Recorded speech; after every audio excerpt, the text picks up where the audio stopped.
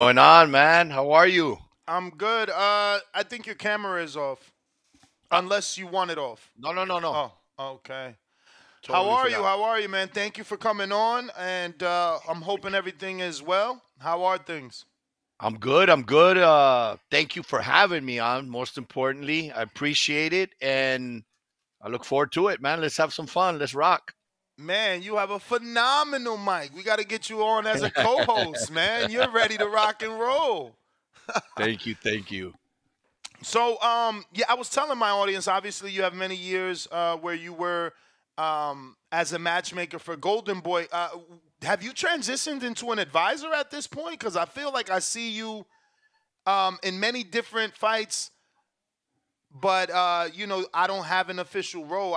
But from what I can see, I get the impression you may be advising at this point. So, yes, after I mean, I was with Golden Boy 15 years. And after that, obviously every change, every transition is a little difficult. And it was the first couple months was like great. It's vacation now. I'm like, for the first time in 15 years as a matchmaker, it's very stressful. Losing fights because the guy missed his plane, losing fights because the guy came in 10 pounds over, losing fights because he didn't pass a medical. It always happens the day before or 2 days before the fight when there's hurry up and try to fix it, because the hardest thing for me as a matchmaker was always going to a fighter and his team saying, you're not fighting because I couldn't get a replacement or I couldn't get an opponent. That's very hard.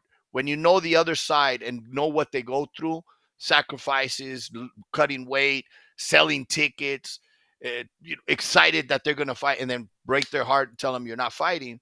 And it happens, but you try to avoid it as much as possible. So knowing that I didn't have to stress about that was like a relief now, that it was like, okay, let's enjoy some vacation. We haven't had a good long vacation for a while. 2, 3 months passed. What do you do with the free time? That's what happened to the fighters. They fight, and when retirement comes, it's like, what do I do now with all this free time? They go back to the gym, they train, they might as well fight if they're in there so much. So it started, okay, I'm tired of being at home. I'm tired of vacation. I want to get back to work. But I was very fortunate to be getting calls from a lot of fighters that I worked with in the past. And once the word got out little by little that, hey, you're not at Golden Boy anymore, help me, help me, help me, help me, help me. And as long as I knew they weren't in danger, because there is a little bond, there is that connection you have, especially with some of these guys that started calling me. All right, let's go. Show me in the gym first, and let's go. And little by little, the word started traveling. I had champions calling me saying, "Can you help me? Can you help me? Can you help?" And it was like, "Wow, let's go." So I adapted into this new role. I partnered up with a couple managers that handle fighters, Sheer Sports Management, based out here in LA. Partnered up with them as well. So I advise and manage and help run that company. But I'm also getting calls from Jorge Linares. Called me last year. Hey, ayúdame. I don't want to go out this way. I lost 2 fights in Russia. Can you help me? Jorge, it's over, papi. That's done. It's, time, father time. Let's transition to something else. In fact, start training fighters. Bring me opponents. Bring me fighters. We'll build champions together. I'd love to see you still in boxing, but no, I'll show you. And he started training, and I started seeing his videos. And I was in LA, he was in Miami, but I started seeing that old Jorge back in the gym, the fire, the hunger. I said, let's go. Made the fight with Matchroom and against Jack Catterall. Yeah, he showed all indications and led me to believe that he was going to win that fight. I had very confident. I said, Eddie, start getting the date for the rematch. We are going to beat Catterall. It's a done deal. Just get me the date for the rematch. We had a rematch clause.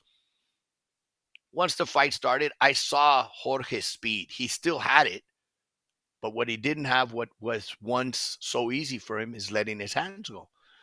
And I had promised all involved that, hey, I see him hurt, I'm stopping the fight. And I told him, I'm stopping the fight if I see you hurt. You're not here to get hurt. He finished on his feet. He finished with his head up, and it was like, okay, pero ya. And he said, yes, now I can close the book. Now let's go on to the new chapter. So I was proud of that. We started very early on together, finished together. Pablo Cesar Cano, calls me, same thing, get him a win on Pro Box, knocks out Zachary Ochoa, gets a world title eliminator. Wasn't a pretty fight. Didn't get up, beat up, got paid. Ahora sí, hijo, retire. I saw the same thing. You're a big puncher, but what good is it if you go and you only throw one punch at a time? You can't let your hands go anymore. That's father time. So, but I'm very proud because they're reaching out to me, the trust, the bond, the confidence. There was fights last year that it was like, hey, how much? No, not the work. I can't charge you. There's not enough money there. A female fight. We had an interim world title fight in Mexico. Yvette Zamora. Oye, Roberto, how much do I got to pay you? Honey, your purse is $10,000. What am I going to get? 1,000? No. You know what you're going to pay me? Go win that world title. Come back as a world champion. We went together, but bring that title back. Let's win that title, and then we'll go make real money. So it's been a transition, but that's what I loved more in the matchmaking, working directly with the fighter anyway.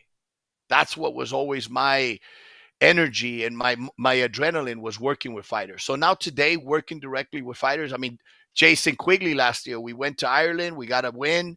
It was going to be the retirement. You know, he was going to fight as a pro for the first time, but it was going to be his farewell to where he started as an amateur. And he wins, and we get the call. Hey, will he fight Berlanga? And I'm like, this was a one-fight thing. Hey, Jason, they want you to fight Berlanga. Let's go. I'm like, come on. That's the problem when going and getting a win. They want another one. But I was happy. I was satisfied. He got paid. And he put on a performance that showed his heart. He showed the true Quigley, and it was a good fight. He went up and said, okay, I fought one of the top guys in boxing today. I came up short, but I showed my heart. I showed my skill. And ahora sí. Now he's still telling me, hey, one more. I'm like, no, Jay, let's go. Start promoting. He did a couple shows last year, and as a promoter, as a manager, and he's doing really good. So I love seeing that other chapter in them. Jorge Linares supervising for the WBA now, training fighters in Florida. So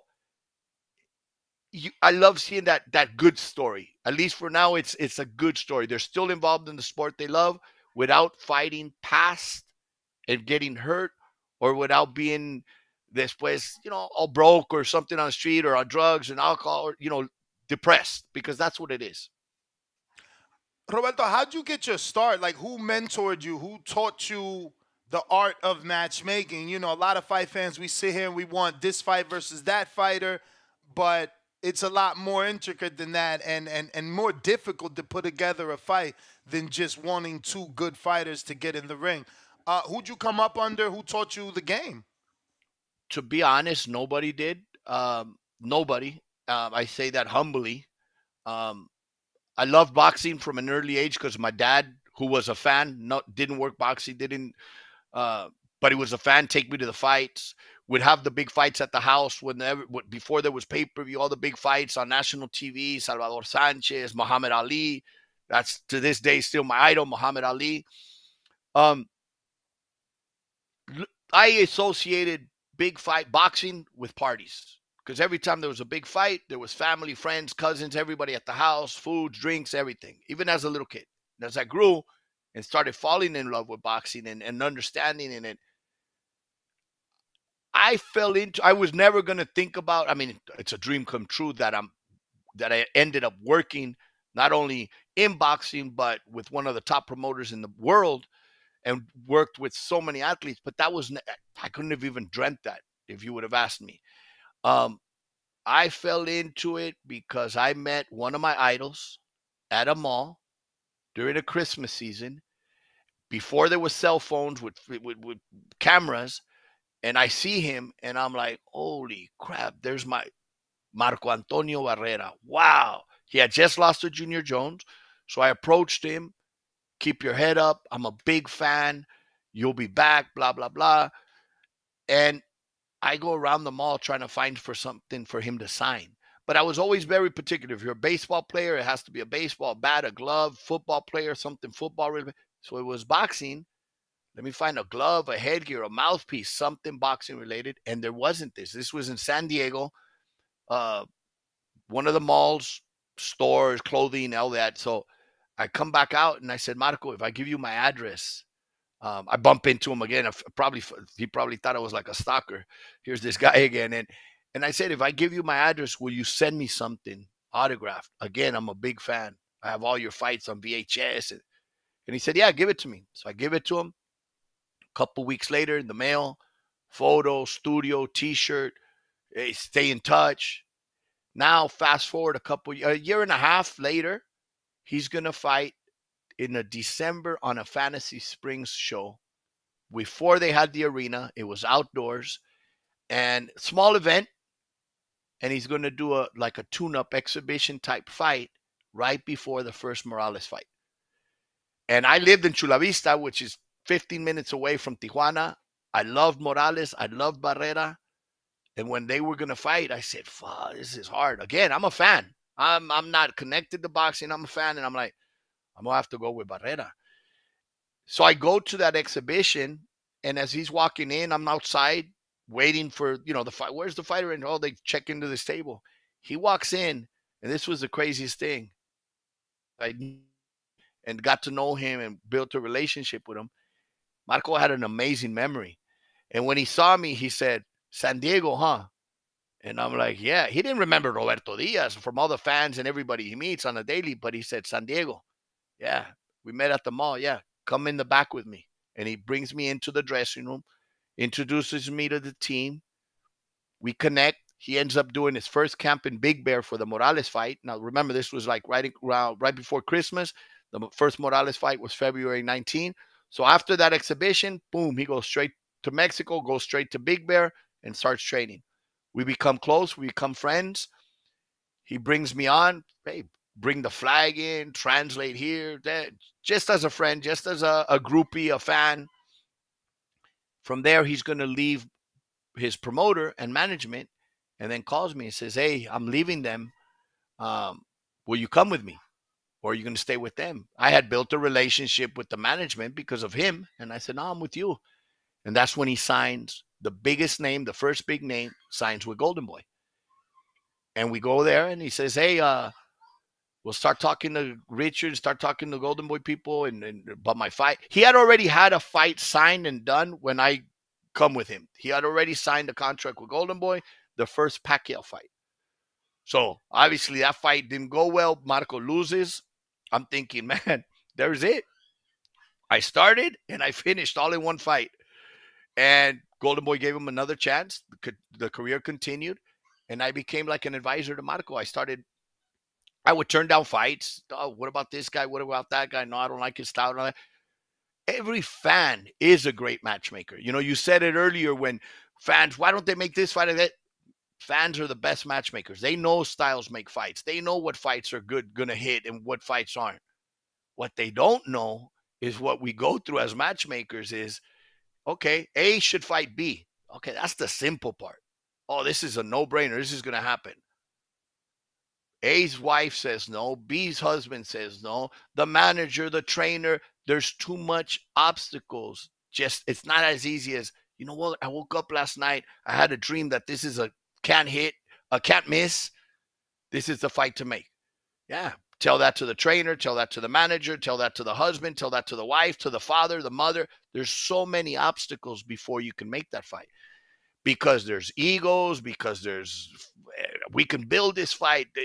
In 5 years, it'll really be big. Well, you don't know that. What if you lose? What if he loses? So you try to make both sides happy to see the potential of the winner moving on to bigger and better things. It's very, very, when a matchmaker gets one of those fighters, managers, trainers that it's so easy to matchmake and everything's like, no problem. We'll take it. It's like, wow, this is too easy. Don't you have a story about Danny Garcia that way? Yeah. Danny Garcia, I don't work with him anymore. It's been many years but you got to, hey, what is blue is blue. Danny Garcia never turned down a fight. Angel never turned down a fight. He was so great to matchmake with. And it's true. A lot of opponents, oh, yeah, we'll fight Danny Garcia. We could beat Danny Garcia. You looked at him and said, yeah, there's not too much to it. Danny Garcia had a will to win. He would find a way to win. And, I mean, obviously early on, he was blowing guys out. But once he got to that top level, Lucas Matisse. He would always find a way. I'll tell you, Mauricio Herrera came into my office and said they wanted to sign with Golden Boy. The trainer manager at the time says, give us a couple tune-ups. I said, bro, if you want tune-ups, go back to where you came from. That's where you were. You came here for big fights. I can get you the Danny Garcia fight. And Mauricio said, just pull out the contract, I'll sign.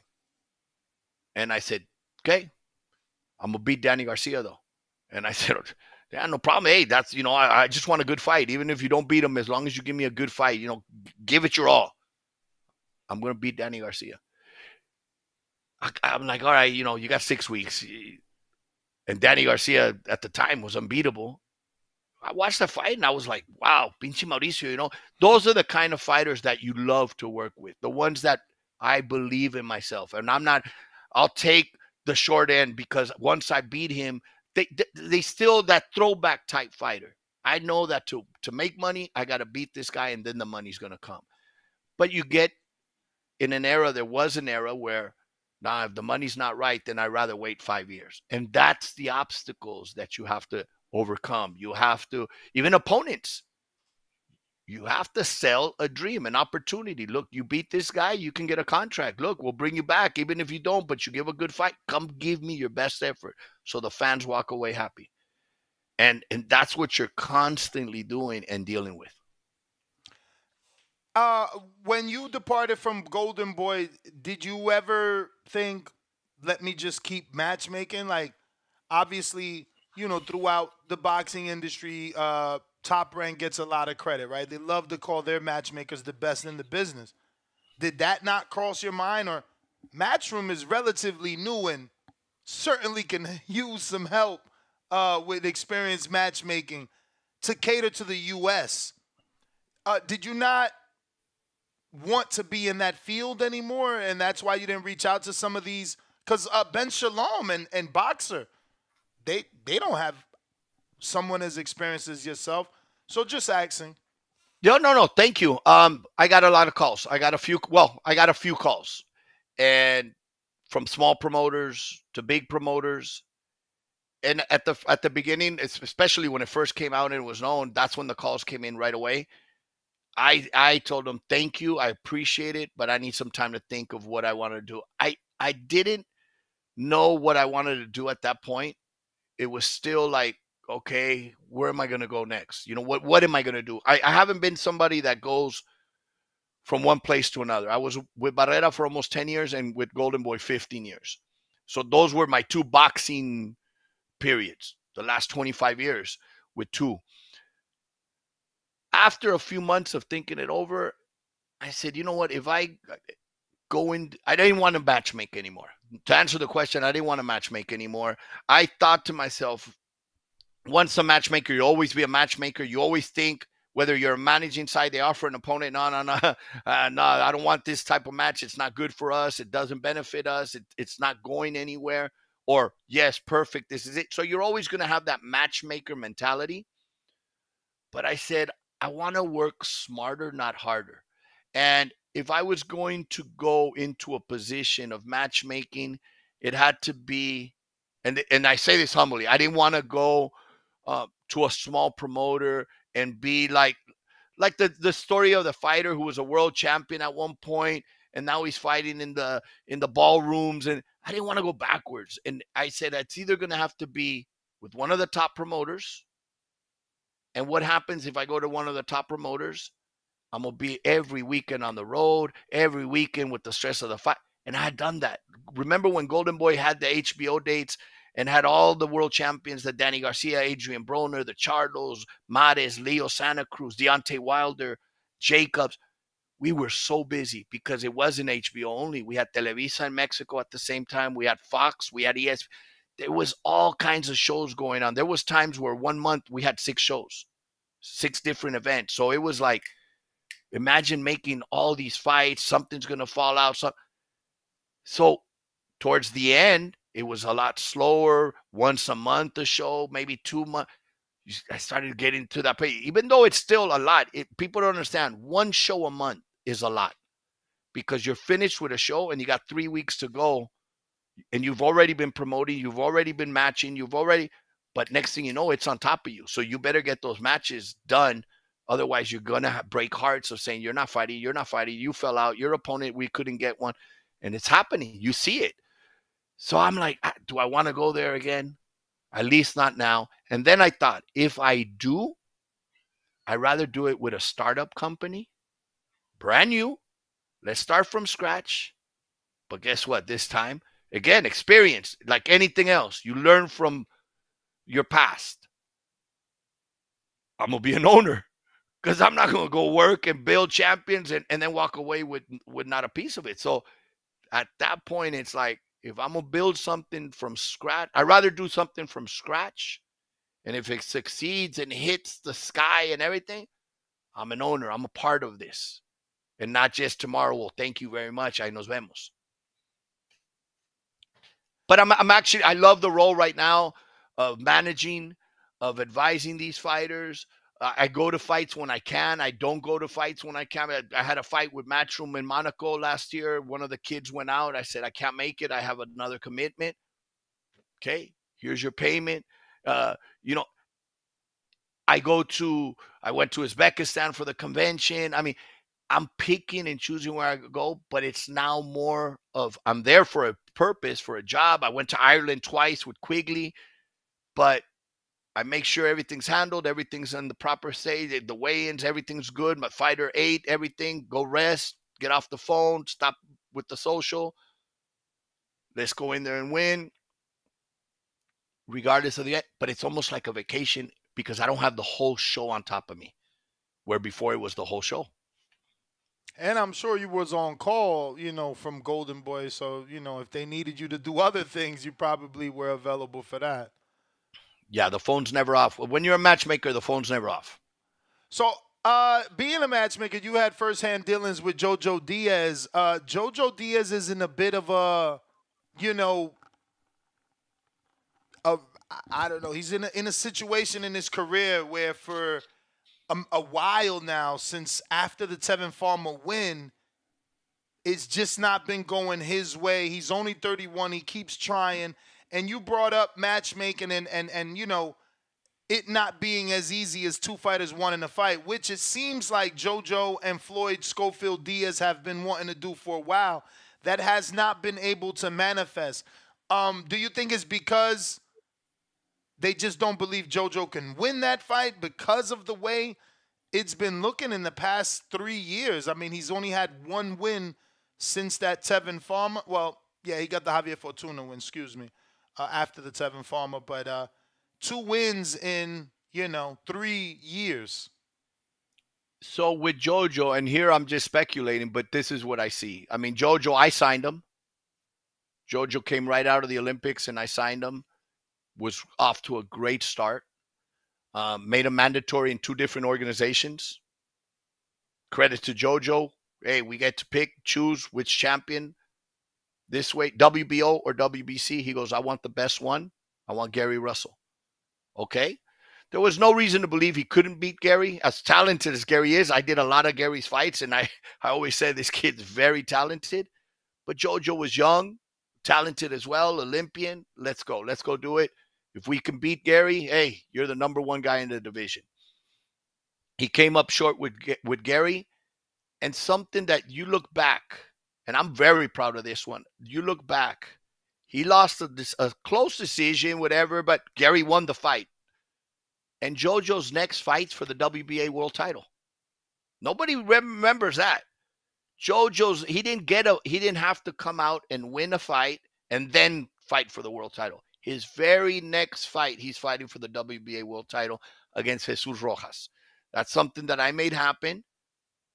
But what happened was Jojo didn't make weight. So he fights Rojas, beats Rojas, but doesn't walk away with the belt.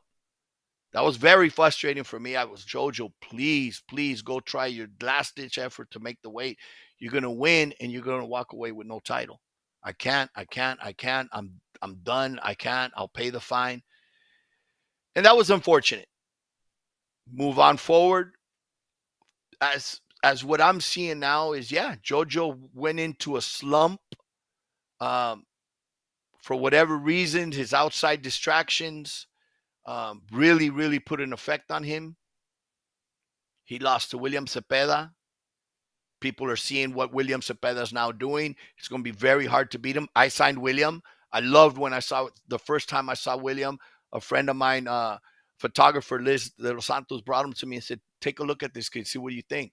And I see this little machine throwing so many punches, and I'm like, "Wow, let me meet him. Let me talk to him. Let me meet with his team." And then we signed him. And Mercito Gesta, then this latest one. Now, I know it's a no-brainer. Floyd Schofield is the kid coming up, the young superstar in the making. He needs a Jojo Diaz on his resume. He needs a former world champion on his resume. That's perfect. And Jojo, hey, look, you're in a spot right now, man, that this is like a sink or swim for you. You're going to fight Schofield. But what happened was, in between making that fight, they put in this kid, Ricky Perez. Now, Ricky had fought on a Golden Boy show. He fought Alexis Rocha. Alexis, the welterweight thing. Couldn't drop him, couldn't stop him. Won every round, but Ricky was there. So it's like, when I saw that fight announced, I'm like, oh, man, why Ricky? Ricky could take a punch. Jojo's not a big puncher. Ricky's in there throwing punches back from a big guy. But Robert, who filled that position? Because isn't that the matchmaker's role to know not to put Perez in there? It should be, yeah. I don't know who did that fight. I don't know why. I think, hey, Ricky Perez is an opponent, but somebody forgot to tell Ricky Perez, hey, you're the opponent, okay? And at the same time, I think Jojo got to a point where he got a little comfortable with, I could just do enough, and show up and I'm going to win. I think this really sparked a light in Jojo, another loss. That's 3 losses, 4 losses, if you include Haney, Cepeda, Mercito, Ricky Perez. I mean, that shouldn't be how Jojo's career ends. But again, a lot has to do on Jojo too, his discipline. I think we're seeing a different Jojo because his back's on the wall, against the wall. And now he's fighting Duarte. It's a sink or swim for both. But it is a fight that you have to favor Duarte, the physically guy that's in his division. Jojo, if I had it my way, Jojo would be back down to between 130 and 135 if he could fight. I know he can't make 130 anymore. With age, it gets tougher and tougher. I'm glad that you are saying this, because let me tell you, on this program, we take callers, and there's a lot of people that think Jojo will beat Oscar Duarte. I guess it's the Ryan Garcia effect. They don't want to give Garcia credit. They want to believe he's not a real boxer, but I think Duarte is a solid opponent, very durable, solid, and very durable, very strong. Yeah, he punches hard. I don't think Jojo can beat him. Yes, Duarte's moving up. It's only his second fight at 40, but he was very strong at 35, and I only see him stronger at 40. Ryan was fast. That shoulder roll, people laugh at Ryan, but he was effective offensively out of that shoulder roll. He's coming out of that shoulder roll with 3 punches. Punch. People don't remember. Ryan can punch. I'm not saying it's powerful like a Canelo punch where it comes with all the power and the strength. But Ryan has knocked out Fonseca, who went rounds with Davis, has knocked out Duno, who's very durable. He can knock you out with 1 punch because it's that explosiveness, that speed, the one you don't see coming. Duarte didn't. I mean, Duarte has probably gotten hit with better shots in his past fights. However, Duarte's walking in, coming with force. Ryan's coming back and turning that punch in and catches him with that shot that you don't expect coming, that you don't tighten up for and see it coming and take it. No. Boom. You caught me when I wasn't ready for it. That's Ryan. Ryan can knock you out like this with 1 punch. What's your thoughts on Ryan? I mean, you've been working with him for a while, and obviously you probably have no dealings at this point. I don't know, but the world doesn't know if he's just promoting, if he's losing his mind, if he's having another mental breakdown. He suffered with, mental health issues in the past. Do you think this is a new way of promoting for Ryan? Ryan's very intelligent. Ryan is very different. And I say that in a good way. He's very different because what he's done with social media as a boxer, it can't be replicated. I mean, no other fighter's done what he's done. I mean, think of it. Ryan hasn't been a world champion, and look at the following he has. He's done an amazing job with that. So I want to say, the mental illness that he's had in the past, the stress, the anxiety, I believe that 100% to have happened. This is a young man that had so much, I'm not saying too soon, but so much at one time to carry for an adult is a lot of pressure. And at a young age, he carried a lot on his shoulders and a lot of pressures and a lot of decisions. And not just as a fighter, you want to be able to get in that ring and not have to worry about other stuff. You have enough to worry about your opponent, your life on the line. But when you have a lot of things going on at the same time, and I'm even saying, Ryan has a lot of businesses outside of boxing because of the social media, because he's so big, because he's a star there. So a lot going on so fast. What I see right now, yeah, I was even like, whoa, this is not the Ryan I know.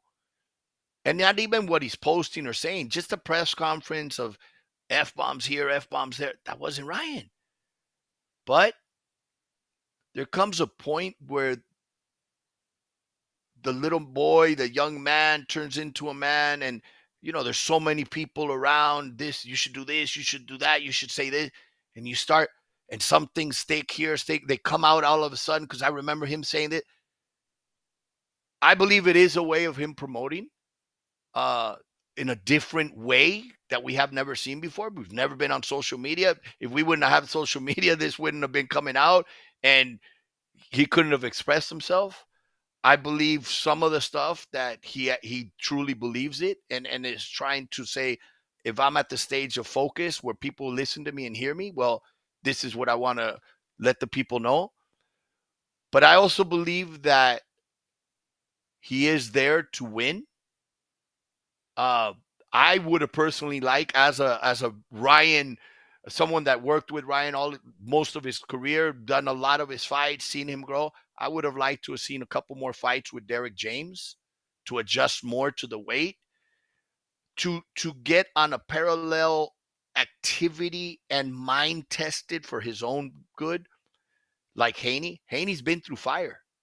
Haney fought Lomachenko, one of the highest IQs in boxing that we've ever seen. And whether people believe Haney won or lost, that's not the point. He was there and made it that close that people think he lost or won, whatever. But for a young kid, this young still, to be matching IQ with a fighter as advanced as Lomachenko, who had 300 amateur fights, that's very impressive. For a fighter at his age to go to Australia twice and beat and then go back and defend, that's mind battling. That's a battle of the minds. That this is a young man who knows I cannot be beat. Where Ryan needed a little bit more, in my personal opinion, of I've been tested and I've gone through that. At one time I wanted to do Ryan and JoJo, and I thought that would have been a hell of a fight in LA. I tried, and especially before the Gervonta fight, I said, Ryan, Gervonta before, JoJo before Gervonta. He's a southpaw, about the same height. And guess what? JoJo's rugged, tough. You're going to see that with Gervonta. You're going to have to be adjusted to that. But he didn't want, it was a personal thing with JoJo. Nah, he's talking crap about it. They didn't want to fight JoJo. But I thought that would have been a hell of a fight in LA because they both would have brought in their crowd.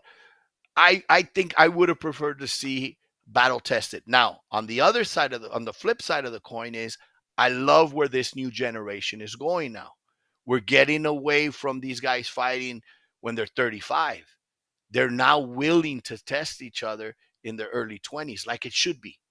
Like it should be. Teofimo fought Lomachenko. Teofimo, taking these chances. Devin, of course. Ryan now fought Gervonta. Now he's going to fight Haney, two of the top in the world of boxing. So I'm liking where this new generation is going, that they're taking risks, and the zero is not the most important thing now. They're seeing that, hey, I can lose a fight. Canelo's lost, and he's still on top of the game.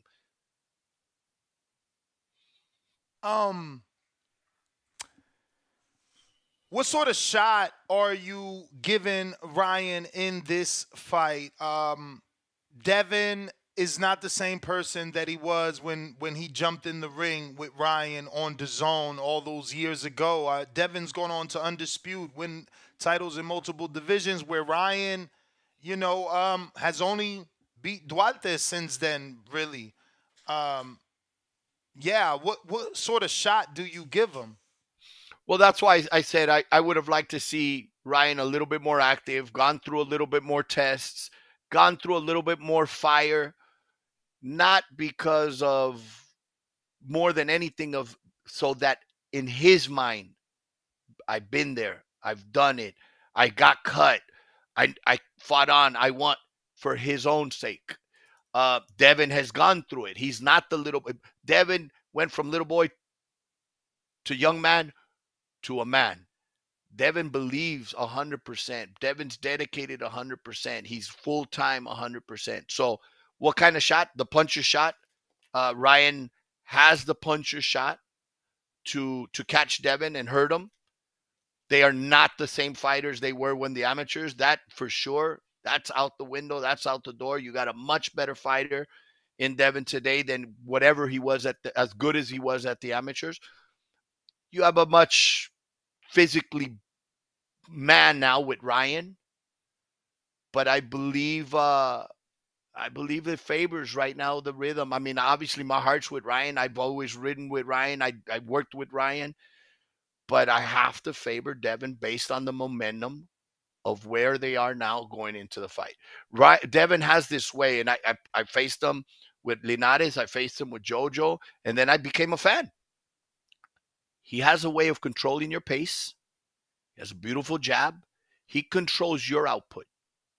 Look at Kambosos against Teofimo. Look at Kambosos against him. When Linares fought him, if you remember the first 9 rounds, Linares couldn't get off, and I thought, okay, father time, inactivities hurting Linares. But then Jojo, same thing. Kambosos, same thing. Regis, I think, broke a record for the lowest output in that's Devin, though. It can't be one guy or this guy. And when it's all of them together, that has to be Devin. Something that Floyd did very well. You have a lot of experience. How do you interpret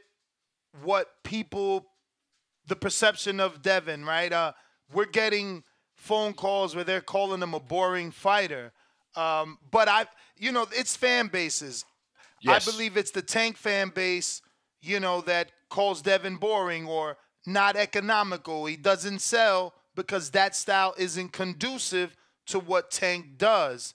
But as a matchmaker, knowing what networks want on television, is Devin Haney that, or is he in that gray area where, yeah, he can be exciting, but he can also be what television considers boring? Or is that just a myth to try to put him down, not to get those big fights? 100% it's a myth. Devin's not boring. That's the responsibility as well as the matchmaker. Hey, it takes two to tango. I could have a great fighter in a boring fight. I could have a very exciting fight in a boring fight. If I match him up with somebody that's holding and tying and running, I mean, it's a stinker of a fight. And we've seen that not just with Devin, with other fighters, but it takes two to tango. I love watching Devin. Again, one side, I said, okay, it wasn't a fluke, with Linares. Okay, we're going to win. I was confident there as well. We're going to take a young man to school. He doesn't have the experience. You can't buy experience. You're going to have to go through it, which is what he's done. But I thought at that time, Jorge's just going to school him.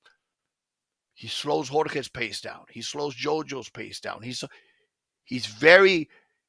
makes you be conservative. And that's because of his IQ. I mean, with Lomachenko, that wasn't exciting. That was a hell of I loved it. I enjoyed the fight. Did you think he won?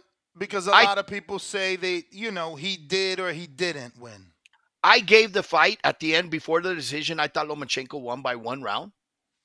But that's where people have to understand. If you think one guy won by 1 point or the other guy won by 1 point, it's not a robbery. It's not a robbery because one round that I might have seen close or given it to one guy could have gone to the other guy. So I was not upset. Even before the decision, I said, I think Loma won, but Devin won already, regardless, because he's competing at this high of a level with this kind of fighter, and he's right in there. If they would have given it a draw, I'm okay with it. If they would have they gave it to Devin, I was okay with it. They would have given it to Lomachenko, I would have been. But one point, either way. But he's matched, and I think that's where he's growing. That's where he mentally gets bigger and bigger and bigger. And it was killing him to make 135. I mean, I saw him 2 times that way. So today at 140, I could see him going up to 47 easily in another year. And so is Ryan. I could see Ryan going to 54, maybe even 60, if because he's so big, his upper body is so big. Again, matchmaking standpoint, Floyd Schofield, his father, they believe they beat Devin, they beat Shakur. They've been calling out these top names, but since, and again, I guess you feel like you can't answer since you're no longer with the company. Since Alberto Mercado, they've sidestepped Floyd Schofield. He hasn't gone forward. The only forward fight that they've quote unquote attempted to make is the JoJo fight. But any other name that they mention or that sticks is less than Mercado. Did you see something in the Mercado fight that you believe made them pump the brakes on Schofield? I did the Mercado fight. Before I left, the fight was already done. I did the Mercado fight. It was a fight that I wanted to do. I know everybody was high on Floyd, but it's a process, and it has to be little by little, gradually building and building and building, because you can't go from A to Z and jump over in the in between. You have to, the fighter has to struggle a fight. You have to little by little progress. And when they're passing flying colors, even when you're stepping them up, like a Vergil Ortiz, knocking everybody out. Okay, then I'll step up again and step up again and step up again. And he continues to knock these guys out. Then you're like, wow, this is something special. Schofield has a lot of talent. He's a hard worker, good-looking kid. I think he is definitely on his way to becoming one of that next generation stars, because he definitely trains hard. He has the package, great smile. It's not just about being hard 24/7. You got to hard and then switch it off, and he gets it. But what's the rush when you're this young? Baby steps. Don't try to go too fast, because that's where it's so easy to get to do it too fast. See, sometimes if you go too slow, it's bad. Then you want to rush it when it's too late. But if you go too fast, you can ruin a career too. So it's like, it's a fine line, but I don't understand what the rush is. I mean, I remember being told you got to put him on co-main event for that Mercado fight. It's like, as long as he's in the opener, because he's getting TV exposure. But the opponent, little by little, by the end of the year, he could be on the co-main event. But what's the co-main event? Then by the end of the year, main event. But if you go main event, you got to have a main event type opponent. The espacio is better. You're going to get there, and you're going to get there perfectly fine. Do you believe Golden Boy will sign Shakur? Shakur obviously is not re-signing. I'm sure you've heard that throughout the industry. Where do you see Shakur ending up? I don't know any James Prince fighter, Antonio Leonard co-promoted fighter not with Top Rank. You've been in the business longer, by about 10 years. Is there anyone that's ever been with James and not with Top Rank? Ward was with Goosen for a little bit, but that's right. Yeah. I don't see Shakur going anywhere else. I mean, I don't see it. I read recently, I think today or yesterday, that Bob said something like, yeah, he hasn't resigned or something like that. But I really think that's where the fights are. That's his home. I think, you know, what they need to do. Social media is killing because these guys are, I'm saying, I say kids because I'm not much older, but they speak their mind off right away real quick. I think they need to sit down at the table. That's how I like the old school way. Let's sit down, work things out. Because the more they throw things outside publicly, yeah, it's great news for the fans and media and everything, but there's more damage being done on both sides than to sit down and say, let's work things out. What is it that you don't like? What is it that you like? What is it you're looking for? What is it, you know? I think Shakur, like when he said he was going to retire, we all knew he wasn't going to retire. Teofimo, I'm retired. We knew he wasn't. Okay, give up the belts then. That cost you so much to get him. It's a new way of like, I need attention. I need to sit down. I'm going to catch your attention. I'm not happy. I'm not, you know, and we're seeing it not just with one, with the other. You know, Ryan's had his, you know, things with Golden Boy. And I think everybody needs to like, okay, this is your business. Sit down as a businessman and work it out. But I think Shakur, obviously, I mean, a fight with Oscar Valdez, a fight with Navarrete, a fight. I mean, there's so many fights out there that could be made. Where else? PBC. But then again, the relationship from past and this, it's, you know, can everybody set it aside in its business?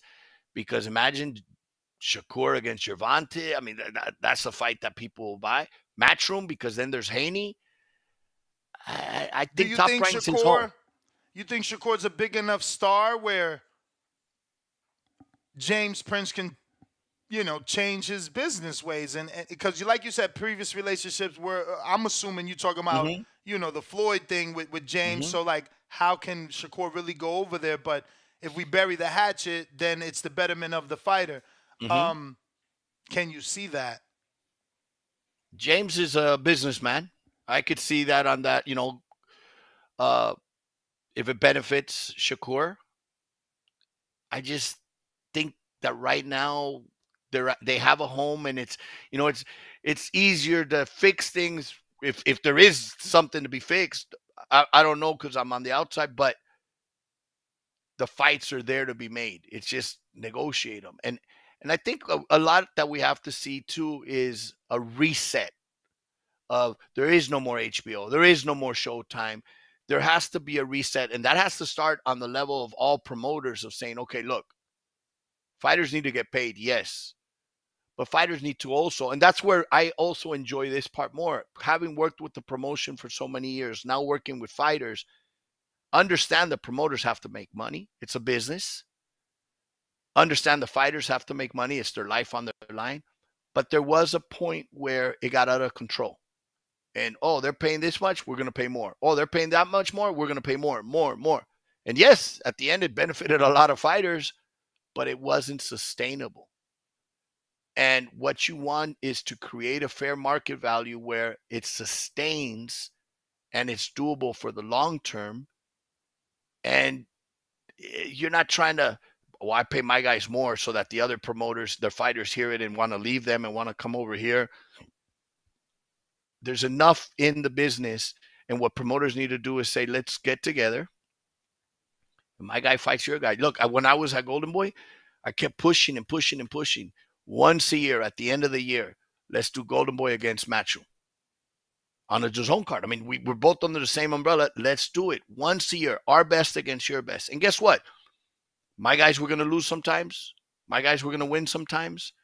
It'd be friendly competition. It you know, gives you a little fight. Oh, man, they got me this time. I got to get them back next time. The fans win. Boxing wins.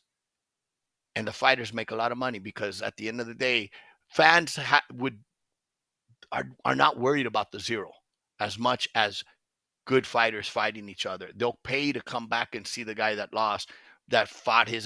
You know, I was at the PBC show the other day. Pitbull wins.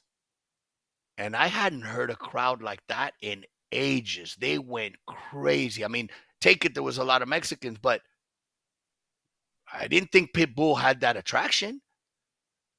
But the crowd went crazy. And people, even Danny Garcia, I saw interviews later, man, this Pitbull, he won over a lot of people. And it wasn't. It was the His just social humble guy. media numbers have, I mean, it's insane, Yeah. in the amount of hours, how they just keep rising since that fight. Um, And he's lost a couple fights. And yep. look, I'm a fan of Pitbull, but as a boxing guy, I don't. I mean, he comes forward, throws madrazos, chingazos, but there's no feints. There's no like boxing. He just comes forward. Maybe that's what people like, and great, that to each their own. But he's earned so much love of the people because he gives it 100%. But it's not like I'm watching a clinic.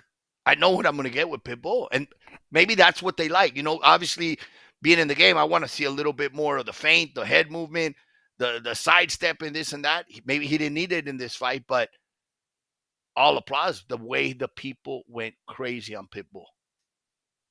Even in Mexico, they're drawing arts all over the streets now and everything. Pitbull, he's the thing right now, and props to him.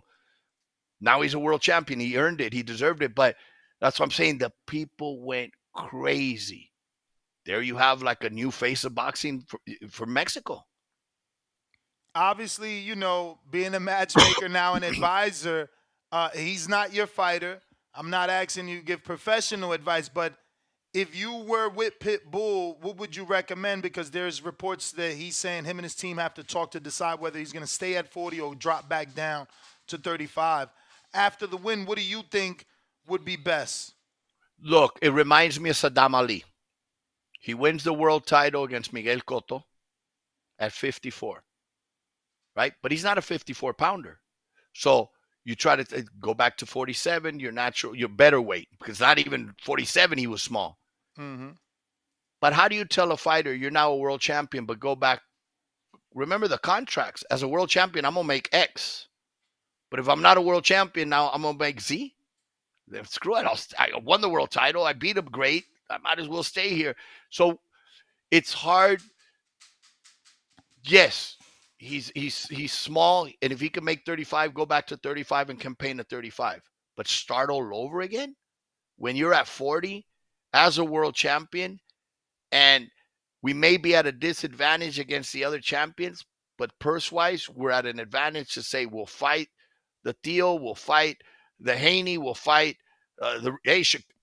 Gervonta, you give me the rematch that I've been wanting, but it's at 140 for my title. I think that's what we'll probably see more.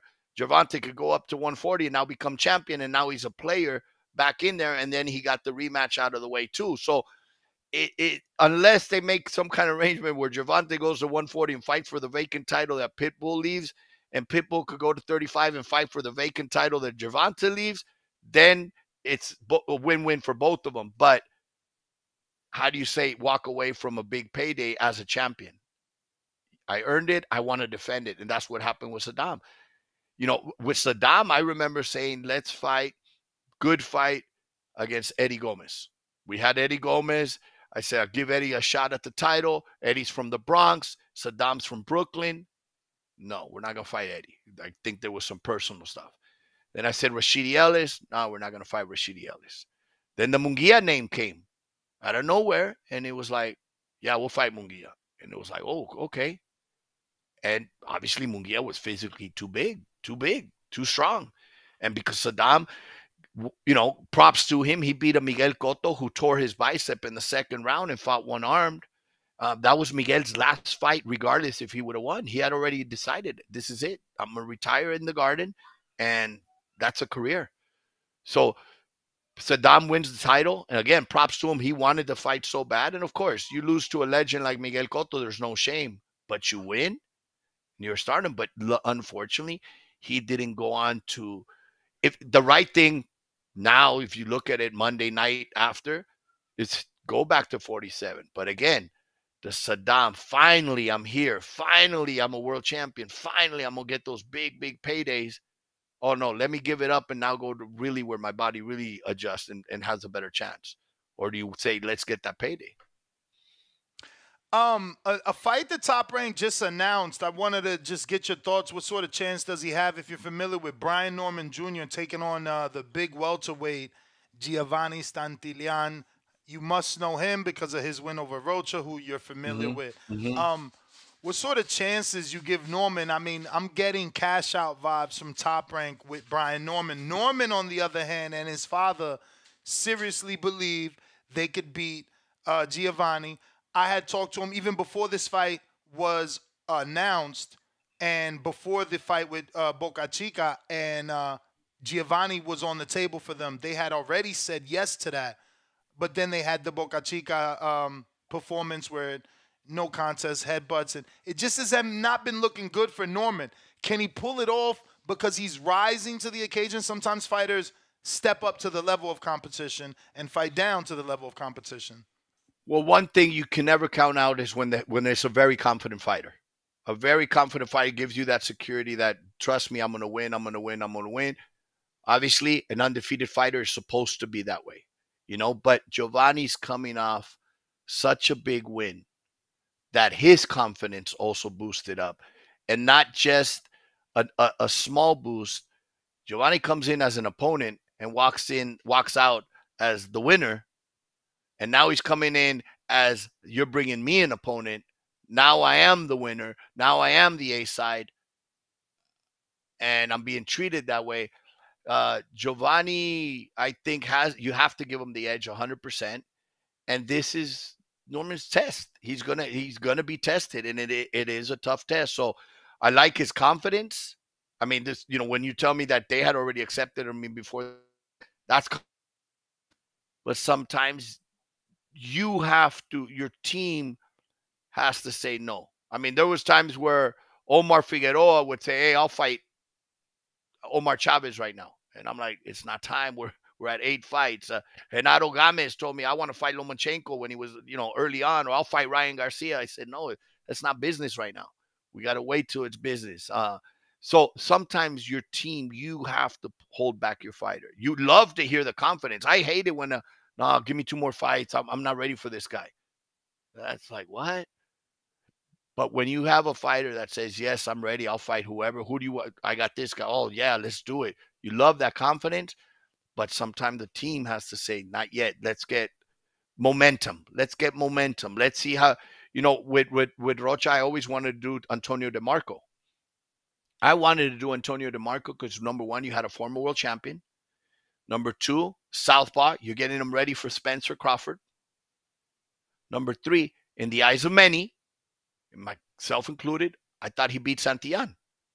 So I would have gone the Antonio DeMarco side more than the Santillan side, because it was like, and all due respect to DeMarco, he was a world champion at 35, 40, but not a 47-pounder, and he's towards the end. So I like that one more. I talked to, when I was at Golden Boy, to Rocha and his team about it, and that's who I was targeting. Again, the southpaw, prepare you for Spence, for Crawford, whoever won that fight, or for either if they didn't fight each other.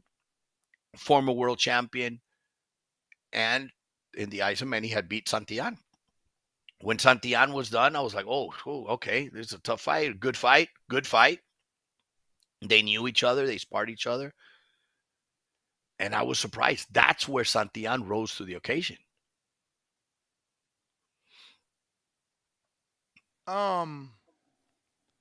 So Sugar Shane Mosley Jr., why do you, well, first and foremost, in your time with Mosley Jr., has the Berlanga fight ever been offered? No. In my time with Junior, no. No, we talked about, I mean, obviously I did the Quigley fight.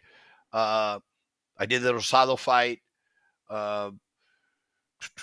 There was fights, maybe I talked about a Munguia fight. Berlanga, no, never came. At least when I was there, never crossed my mind. Never was approached or talked about. Berlanga was with Top Rank, so there wasn't like a lot of work between that. And then when he went to Matchroom, that fight never came through. In fact, the only reason it was done with Jason Quigley was because at that time I had gone. Jason was no longer with Golden Boy, and we got the win for him to retire in Ireland. And then the call came and said, "Hey, would you be interested in a Berlanga fight?" What's your thoughts on Berlanga? I mean, the audience seems to be split. They either think he's a hype job or he's a superstar. How good can he be? He seems to be refocused, dialed in. He's moved away from New York City. He's in Tampa, but his last fight still is McCory, not one of the top names at 68. I think with Berlanga, and again, people have to understand and be patient. Look, Berlanga knocked out what, 14 of his first opponents, all in the first round. So he didn't grow much with experience in the rounds because the first 14 fights were 14 rounds. He's now getting that experience and getting that. I was at the Orlando fight, his last one with McCory, because I had Cano against Giasov. I sat there and watched him because he had just beaten Jason. I saw some flaws in the Jason Quigley fight. Jason hurt him a couple times as Berlanga walked into and got caught with some jabs. I saw a much more composed fighter in this last fight, not as reckless. And that's what he's going to need going into these fights against these bigger, tougher guys that now have more experience, that are going to want him to come in reckless and get caught with something. So I liked what I saw in this last fight, regardless of who the opponent was. The way he fought, he was Oh, I'm composed. sorry. No, go ahead. No. I don't want you to shorten your answer because I interrupted. Go ahead. Well, I just liked what I saw. I saw patience. And what comes with patience is your breathing is more controlled, so you don't get tired as much. And what could happen with a Berlanga, because of all the knockouts in the first round, after 3 or 4 rounds, I'm tired now because I didn't knock you out in the first 2 or 3 rounds like I'm supposed to. So now in the deep end, I might get beat by a guy because he took me into rounds so getting the rounds is important, but also learning to a pace, fight at a slower pace, fight at a not so rushed. You're not going to make mistakes. You're going to see things slower. And that's what I saw, a more experienced Berlanga. And he still knocked him out and looked good at it. Absolutely. So can Berlanga beat Diego Pacheco in your opinion? He seems to have had a change of heart since Pacheco's latest fight with Sean McCallum. He's called him, flat out a bum and believes he can beat him. Should Matchroom take that chance on Berlanga's last fight? Do you see that as a company, or would that fight only happen if he resigns? And how does that fight play out? I wouldn't do the fight because now I'm going to eliminate one player from that division to fight one of the big guys. And I'd rather have 2 than 1. I think it's a fun fight because they're both very similar. They're both seek and destroy. Obviously, it sells Mexico against Puerto Rico.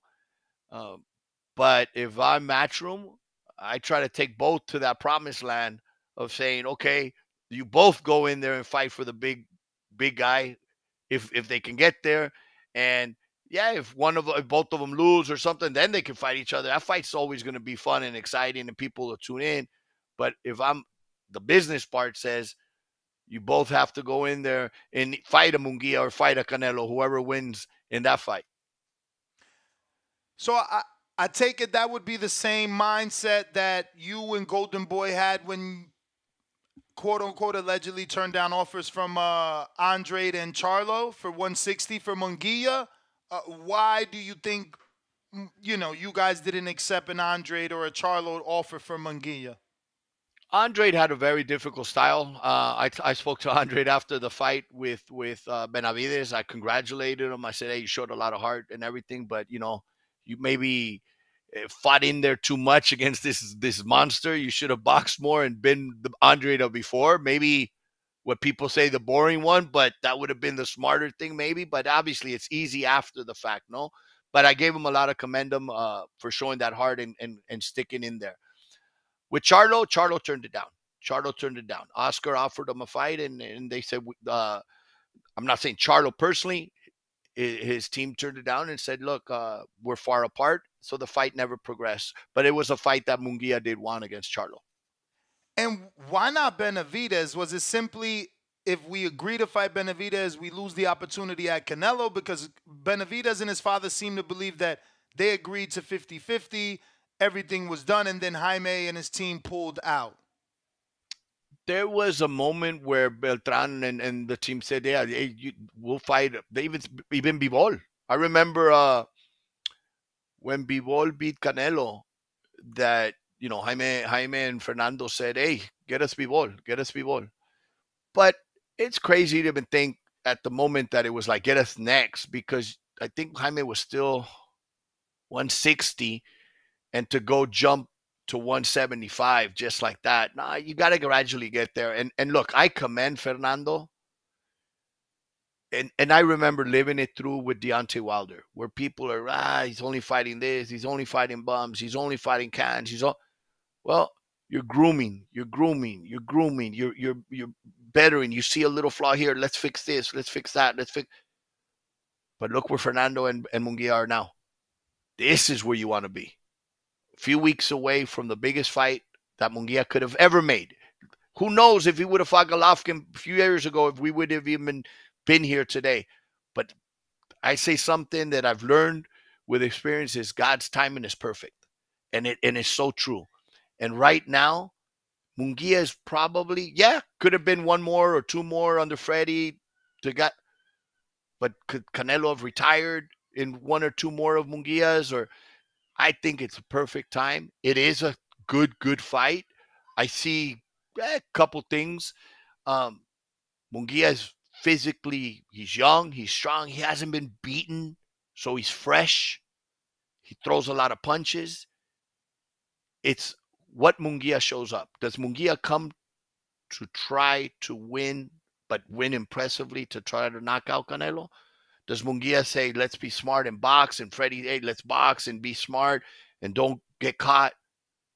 That depends on the outcome of the fight. What Munguia brings. We know what Canelo brings. And we know, but we also know, and this is what's exciting about this fight. And again, I'm not promoting it anymore, but when you get two Mexicans in the ring, I know the cliche, you get a warrior. It's more than just that. I can lose. We saw with Barrera Morales so many times. Barrera can lose to Junior Jones. There's no hatred. They get along. He could lose to this guy, that. Morales lost to Kid Rahim, and he was cool. He lost to Pacquiao. He was cool. But it's almost like I can't lose to a fellow countryman. If I go back to Mexico, I still got to be number one, no matter what happens. So I think that the pride, the honor, just gives it the recipe of a can't miss. I see a hell of a fight while it lasts. Obviously, I worked with both of them for many years. I don't see it going the distance. I see a knockout. And we know Canelo has a chin of granite. So, but I see a hell of a fight while it lasts. And I couldn't be surprised, too, because you never know. In a sense, you never know when Father Time says, hey, I'm here, and you can't avoid me. You never know. Speaking of avoiding, what's your personal opinion? Does Canelo give the public the Benavidez fight, or is it too much for us to ask for him to fight Benavidez? I've known Canelo since he was 15 years old. And this is when we mentioned Danny Garcia. There was fights I told Canelo and the team not to take. One of them being Austin Trout, one of them being Lara. And Canelo's never been a guy to say no to a fight, no to an opponent. I think it's more of I just don't like your approach and how you're doing. And at the same time, where nobody's giving him the credit, where you won't fight Lara, you won't fight Trout, you won't fight Golovkin. So he fights Bivol, he fights Kovalev, way out of his comfort zone. And yet still, but he won't fight Benavidez now. And he won't fight. It's like, it doesn't matter. He fights Benavidez. Tomorrow they say, well, he won't fight Usyk. There's always going to be something. And that's just a sign of, one, boxing fans are never happy. They never enjoy the moment. Once Canelo leaves and retires, people be like, man, but when Canelo, enjoy what we have now. I think he'd fight Benavidez. I do like the fight. Obviously, as a fan, I think it's a hell of a fight. But and with all due respect, I love the Benavides. I'm real close with his father and everything, but that's stylistically, and we go back into the matchmaking, his styles make fights. That's a much better fight for Canelo, for Canelo's style. That's the style that actually makes Canelo look like fire. Angulo, Benavides? yes, Angulo came at him. Kirkland came at him. Anybody that comes at him to fire, let's go toe to toe. Canelo's a master counterpuncher. He's a master counterpuncher, and now at the IQ level that he's at, it's not a lot of shots. Remember Mayweather. It's just the right shots, the right timing, the right moment. I think that's what we see with Canelo and Benavides. Hell of a fight, of course. But David gets hit. David throws a lot of punches. David gets hit. That's one thing that favors David. He throws a lot of punches. But when you throw a lot of punches, you're open to a lot of counter punches. Obviously, it's the fight that, people are going to, everything's going to close down and all eyes here. But I think people are going to see and say, wow, a lot of people say he's flat-footed. A lot of people say he's slow. But once they're in the ring, like, oh shit, he's not as slow as I thought. Oh, he hits he's harder to hit than I thought. Danny Jacobs missed a lot against Canelo with all the head movement and bending and everything. It's who can bring it out. Who can bring it out? I think we'll see a little bit with Munguia. I think Munguia is going to bring out some of that what we haven't been seeing lately. Did you get? Do you still have time? I don't want to keep you. No, of course, absolutely. Did you were you as shocked as most boxing fans when we heard Canelo say he needed $200 million to fight Benavides, or did you take it as tongue in cheek? He's not really asking for that. He's just fucking around. I was shocked, but with Canelo, it's look, he's at a point right now. I think there's nothing to prove. Do I think somebody's going to come and say, here's 150, 200 million? No, again, we have to, in boxing in a whole, in general, we have to stabilize that. We have to bring back that market value to now. Can somebody pay that? You never know. Could I ever dream that somebody was going to be paying a fighter $50 million for a fight? No. I didn't think we're there. I don't think we're there, but we are. But that's what you're hearing. Fighters get paid and this and that. Now, the more the merrier. Okay, great. But I was shocked in the sense of, I personally, I'd rather somebody not say that. Not put a tag on it. Hey, if the fans want it, we'll get it. If he earns it, if he doesn't limit or if he beats this guy, I'd rather it go the old-fashioned way. But do I see it happening? I think so. He's never ducked the fight. I mean, I'm telling you, the Bivol fight, the Kovalev fight, never dreamt. I mean, think of it. Saul started at 147 to be fighting at 175. 140. Although, yeah, Sugar Ray did it, but that's where he is. That's the kind of fight. I'm not saying he's Sugar Ray, but he is one of those fighters that does take challenges and does take fights, and he could have been fighting Joe Blows for the rest of his career and then just call it a day. He's still going to get paid that kind of money, but at the same time, I do always see him. I've known him for many years of, I want to go down as one of the greatest. I want legacy is important to me. The money, he knows it's going to come. He is a smart businessman in that part. Last one on that, Canelo Benavides. Do you think this is all just him trying to get that mega payday that Canelo, Pacquiao, Mayweather got? Because, he's literally said, and I quote, "I want nothing to do with that fight," end quote. Is he just playing hardball like a beautiful girlfriend that you can't take out on a date? She wants you to keep courting her. What, or is he just at a point where he's frustrated that we hadn't given him credit, I guess universally, for the things that he did do? I do see it as that, as I think he understands that, look, you're never going to please everybody. The people that support him, that love him, that follow him, that are with him, they're not asking for the Benavidez fight. Those are who he sees. Those are my real fans. Those are my real supporters. The people that are begging, and then there's in the middle fans that that maybe are not his followers or not Benavidez followers, but understand that this is a hell of a fight. I want to see it as a fight. Okay. But then the ones that naysayers that are always attacking him, that, oh, you won't fight this guy, because it's the same group, the same people, the same, he won't fight this guy, he won't fight that guy. So it's like, even if I fight Benavidez, tomorrow you'll come out with somebody else. I think it's more of that frustration that I haven't been given the credit that I deserve.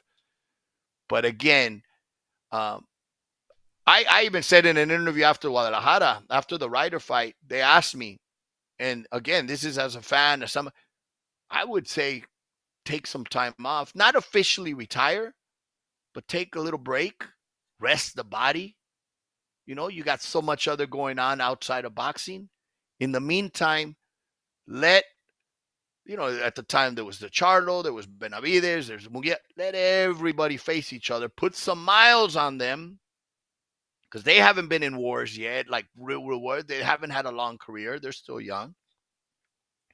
You come back a little while later, and now you fight the guy at the top. And guess what? The money just doubled. And people that, he won't fight it, now are dying to see you back, because once they're gone, that's when man, everybody misses Floyd now. All of a sudden, people that used to, Floyd is boring, Floyd is this. But Floyd had huge events. So it's like, you know, it goes back to the, you know, enjoy what you have when you have it, because once it's gone, you're going to be glamoring for it. And I think that's the story ending. You come back, you know, Sugar Ray did it, Floyd did it, Manny did it. You know, they all took off for a little while, and then they come back, and it's even a bigger fight because, oh, he's coming back for one more. Everybody flocks to see you. But when you're there constantly, oh, I know I could see him. If I don't see him in May, I'll see him in September. If I don't see him in September, I'll see him in May. It's sort of, but again, you know, sometimes they don't want to retire and they want to continue. In your opinion, how valuable and necessary is that Floyd Mayweather, I guess, what is the word I'm looking for? Backing, you know, giving the world that notice that you're next, like he's done with Tank, because we see Shakur, we see Devin, they're fighting the competition we're asking for. They want to, you know, openly fight those guys. Tank, he doesn't ask for those fights, but somehow he's the biggest and he's the attraction. What's your thoughts on Mayweather Promotions and what they've been able to do with Tank? And can they continue to replicate that? Because it looks like they're about to make another Tank with Carmel Moulton. So what is it? What is it that these other promoters don't like? We give Top Rank, I hate that this question is so long-winded, but just to give you backstory, we give Top Rank all the credit for their great matchmaking and how they can build the fighter, but they never make a fucking pay-per-view star. Like, all the pay-per-view stars seem to be with PBC. What is going on? Well, I agree with you 100%. The matchmaking at Top Rank is unmatched. They're the top matchmakers. Bruce and Brad are amazing. But all the pay-per-view stars came from Top Rank, you know. Floyd, Oscar, you know, it goes back. Chavez, you know, a lot of them came from there. Today, it has died out because I think we have too many pay-per-views. Back in the day when it was pay-per-view, it was the Super Bowl. It was something big. It was a star already. You know, Oscar, Floyd. Then everything started going pay-per-view. And fans started getting like, man, another pay-per-view, another pay-per-view, another pay-per-view. Tank is definitely a very exciting, very fun fighter. But what makes it, I won't say it's not Floyd and Leonard. They've done a tremendous job.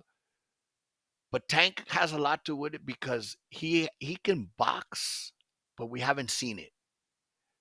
He goes out there and looks for knockouts. He's exciting. He's fun, but he can box. He has an IQ that we don't give him credit because we think, oh, he's a knockout guy. He's exciting. He's fun. But look what he did with Ryan. He pulled Ryan. And Ryan shouldn't have fallen into getting pulled because I have the height, I have the reach. I need you to come to me to try to get on the inside so I can catch you coming in. But Ryan gets pulled and lured, makes a miss, times him, boom. Whether he knew of the injury or not, he still timed him, pulled him by making go a little step back.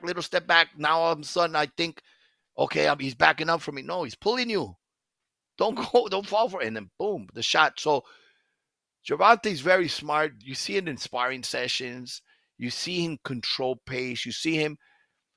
But yeah, having a Floyd behind you definitely helps. Having an Oscar behind you definitely helps because they've done it. They've gone through it. But that's where the promotion comes in. As great as a promoter, Eddie Hearn, as great as a promoter, Bob Arum, the greatest, they never stepped into the ring. So that for say Bernard and Floyd and Oscar talks, when they sit down and talk to their fighter and give them that advice, there is a better communication there. Now the other guys can talk about, other things, not just the ring, but what does a young fighter want to do and listen to somebody who did it, somebody they looked up to? Yeah, not to go down that rabbit hole, but it just seems like Ryan doesn't look at Oscar as a mentor or Bernard. There's been a lot of friction reported through that relationship, renegotiating contracts on social media. He's had numerous issues with Bernard and Oscar thus far. Do you see Carmel Moulton becoming as big as Tank is? He just had a fantastic 8-rounder on the last pay-per-view with Tim Tszyu and Fondora. Were you able to catch that? I didn't see that one. I saw his debut. I think it was on the Spence Crawford. Very impressive for such a young kid. I can see him being a future, obviously a champion, a star. I would just say go slow. There's no rush. Do it, go slow. Well, I wish you would have watched the last fight because they fought a Leo Santa Cruz. It was a tough fight. Yeah, it was a tough fight. I saw him. The kid came to win. But that's where the training wheels still shouldn't come off, and it's great. And it's hard sometimes for when the fighters have been so great, like a Mayweather, like an Oscar, like, Bernard, because they fought everybody.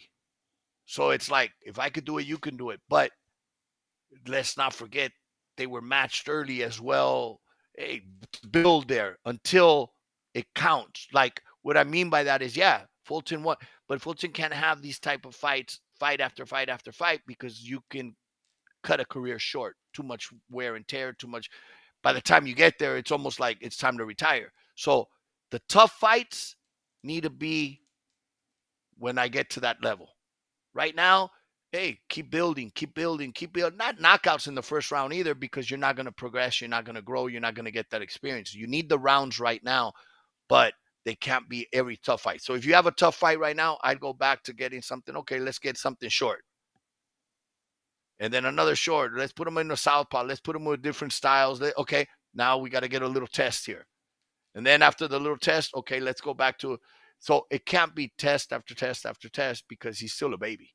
He's still a baby. He's still growing. And there's a high potential. High potential. Is Vergil Ortiz still a baby in your eyes? Because I swear to God, you guys have, and I know you're not with them anymore, but you, I'm sure, have matched 80% of his fight. What is going on? Like, I mean, he's got 3 divisions now, no world title, no top 5 opponent. What is it that you guys know that we don't know? What the hell is going on? It's very unfortunate. It is something that's like, wow. Some fighters, and no knock, I'm not going to say his name. Some fighters are 2 division world champions. that shouldn't have been fighting for a world title. And he's an ex-champion now, but how he won world titles, props to him, great. Vergil, it's very unfortunate. Vergil should be a 2-division world champion going on his 3rd division. By the time he was getting close to that 1st division at 140, his body just outgrew it. And it was just like, we got to jump to 47. We were close. Then comes 47, and obviously we know that, he was in line to fight for the world title against Stanionis, and, that fight just wasn't meant to be. 4 times it got canceled. Stanionis had the appendicitis, and then Vergil got sick 2 or 3 times. And I think at 54, God willing, I mean, Vergil is one of the kids that works. Nobody works harder than him. Dedicated, doesn't have all the outside distractions. So if it was in terms of who deserves it more, Vergil should be a 4 or 5-time world champion by now, because he works hard, he's dedicated, he's disciplined, super talented. He was a kid that I kept saying, like, you check every fight and slow it down and then speed it up. He fought a former world champion, I think, in his 10th fight, Juan Carlos Salgado, knocks him out. Mauricio Herrera knocks him out. I mean, he's done perfect. I've done every single fight of Vergil except up to the last one this year in Vegas. And even Frederick Lawson, right? With Lawson. Which is crazy, because somehow Lawson is coming right back to Golden Boy. Yeah. After the referee claiming that he had an aneurysm. I don't understand what's going on, but yeah, that's scary when I saw it, and it was like, okay, well, obviously he put on a good fight with Rocha. But with Vergil, I know he's going to be a world champion. We have not even seen how good he is. He's not a baby.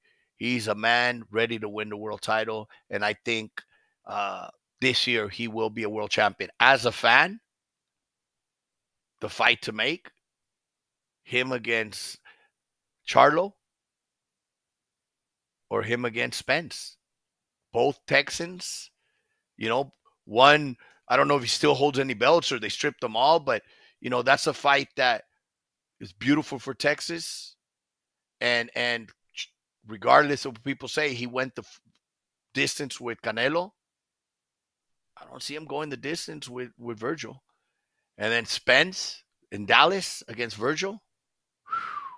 Obviously Spence get a couple fights in, get some wins to show that, hey, the Crawford fights in the past, get some confidence back in this. But that's a fight as a fan that I would love to see. And I have to favor Vergil in both of them. Vergil is the guy. He is the guy. It's very unfortunate that he doesn't walk into the 54 division at least with one title. But again, God's timing, for whatever reason, it wasn't his time. But this is a kid that, again, works his ass off, is disciplined, and is so talented. We all see one side of Vergil, the guy that comes out and knocks you out. He's a big puncher. We haven't seen the other side because, again, similar to Canelo, nobody's brought it out yet. When you guys see it, when the world sees it, they're going to be like, wow, we didn't know he had this. The boxing. Kick a box. What's your thoughts on this Haney-Garcia undercard? I think that, it's not good.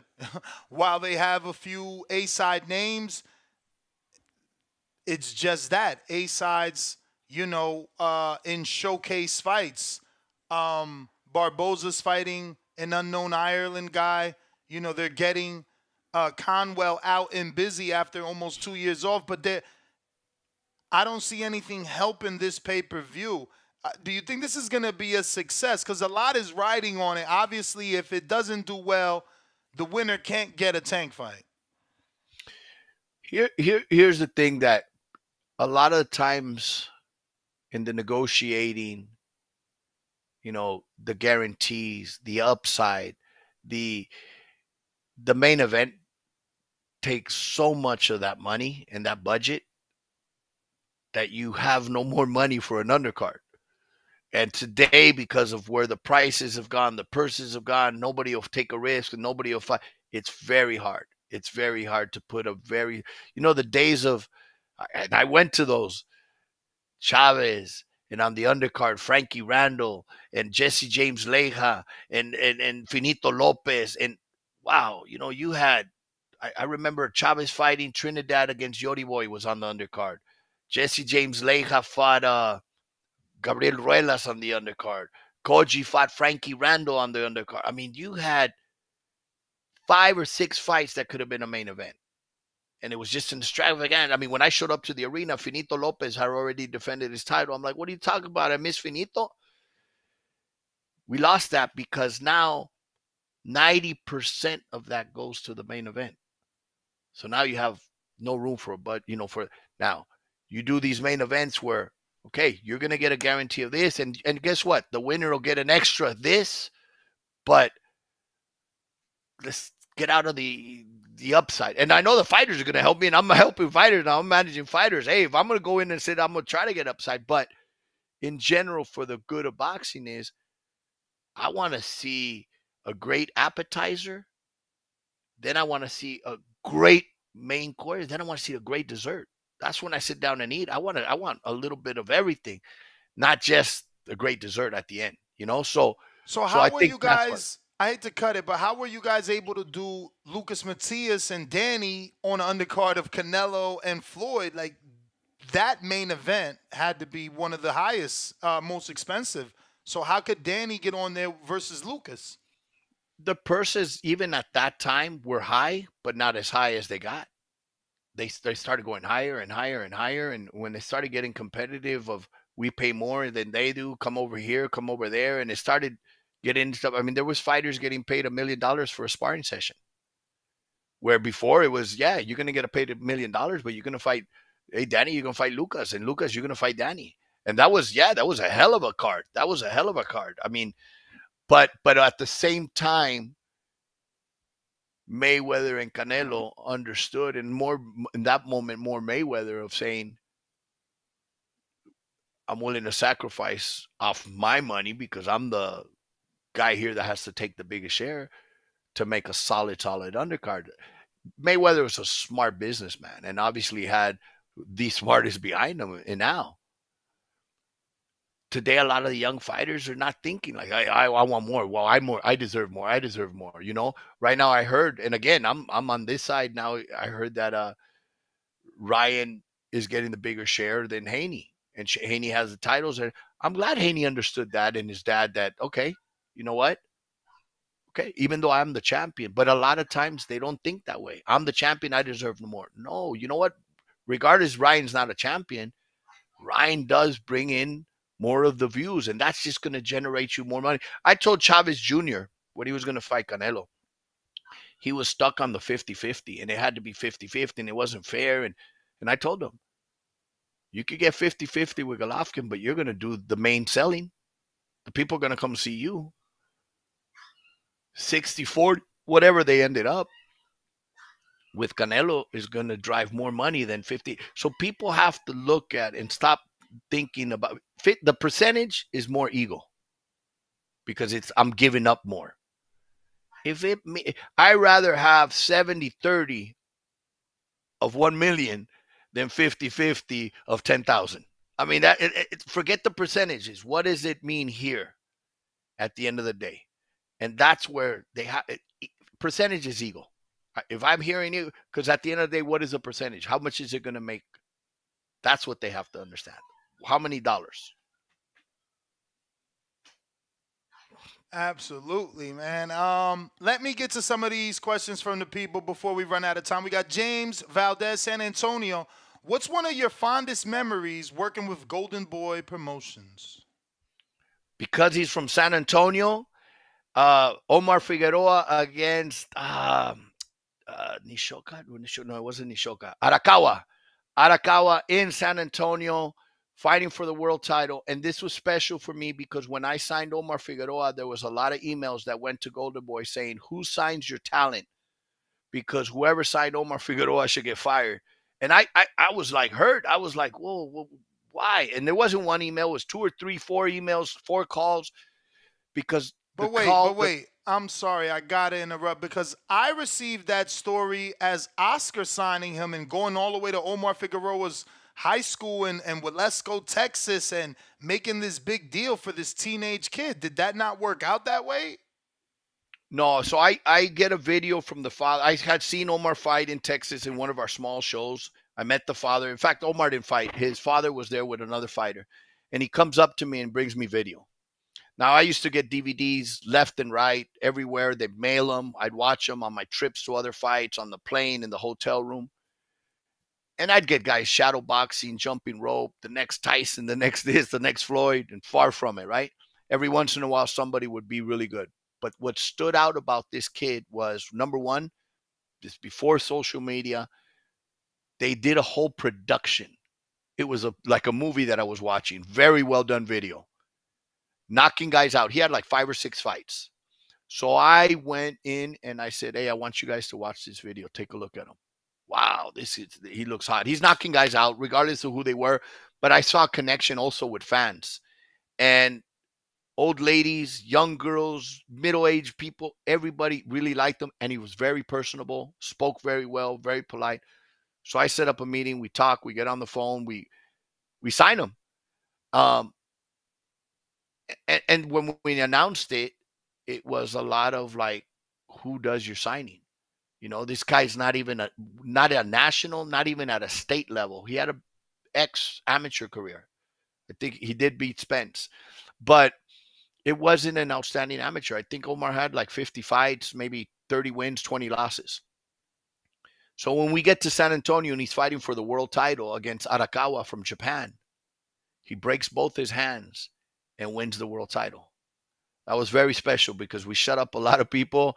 He made me proud. It was very exciting fight. I mean, Omar was always in fun fights, exciting fights. And people started changing their mind about Omar. They were like, man, this kid's real. He's good. Hey, bring him here, bring him there. So that made me very proud. And to see the father and son at the time fulfill that dream was cool. I want to take you back to Jojo Diaz. You said you were responsible for signing him. What sort of relationship did you have? And it obviously had to be a good bond with him or someone close to him because he's the only fighter from the 2012 outside of Clarissa Shields Olympians not to sign Al, which was always baffling to me. I was very close with Jojo. I met him right before the Olympics. He hadn't gone to the Olympics. Yeah, I met him. So Jorge Linares is training with Freddie Roach. And Freddie takes him to Colorado Springs because he's working with some of the amateurs for the Olympics or Olympians. And Jorge calls me one day, hey, how's it going? Hey, how's it going in Colorado? I'm talking to him, and how's it going? I said, hey, do me a favor. Keep a close eye on Jose Ramirez. That's who I wanted to sign. I wanted to sign Jose Ramirez. And he says, oh, I sparred him. Jorge tells me, I sparred him. I said, what do you think? Oh, he's good. He's good. But Robert, he says, man, look into this kid named Diaz. He didn't say Jojo. He didn't. He said, look into this little southpaw Diaz from California. I didn't know Jojo at the time. I didn't know him. I didn't know of him either. And I said, really? He goes, Roberto, one of the best kids I've ever seen. And I said, wow, okay, let me look into it. So I make some calls and right away, oh yeah, from South Del Monte, Jojo Diaz. So now Golden Boy has a show downtown LA. It wasn't Belasco, it was another theater we had shows at. And in walks the manager at the time who had a Golden Boy fighter with us, who I had signed, Sharif Bogheri. So he walks in. I said, what's up? How you doing?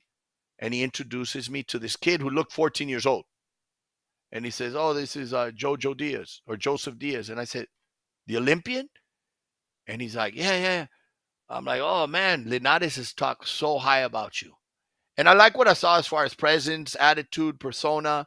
And I said, hey, good luck, man. I'll be supporting. I'll be watching. We watched, came back, and I talked to the manager, and I said, I want to sign Joseph Diaz, man. And a lot had to do with Jorge Linares. That's pretty dope, man. Shout out to Linares because, again, that was like the one that got away. We got James Benitez in Atlanta that says, was Deontay Wilder and Charlo easy to matchmake for you? Because I wonder what really caused the breakup then and Matchroom. I'm lost here. Was They went Deontay? they went to PBC, both of them.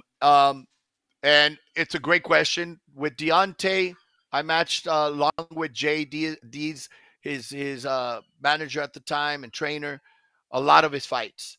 And there was a lot of criticism. He's not fighting nobody. He's fighting Kant. One thing I'll say with Deontay was his right hand was for real. He touched you with the right hand, you're going to sleep. But early on in his career at Fantasy Springs, he fought a journeyman called Harold Sconiers. And Harold dropped him really, really hard.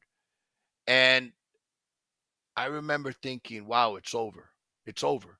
And Deontay got up, shaky legs, got it back. A couple rounds later, knocked out Harold Sconiers. But that told me if you can stay away from punchers, stay away from punchers until it's that time. And when is that time? When he's fighting for the world title. At that point, I got you here. You're there. I can't fight for you. So I remember when Deontay fought for the world title against Vern in Vegas, the WBC after the fight, I'm having dinner. They call me and say, hey, we got his belt. How do we get a hold of him? I said, let's take it up to his room. Took it up to his room.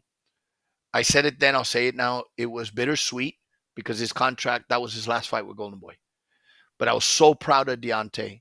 I took him the belt. I said, congratulations. We shut up a lot of people. We brought the title back to America because he was the first American to win the heavyweight title back.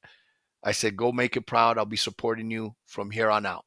So the matchmaking was hard because in the heavyweights, how do you stay away from a big puncher? Shit, every punch can be a big punch right there and an ending punch. So it was strategic and tough and here and there.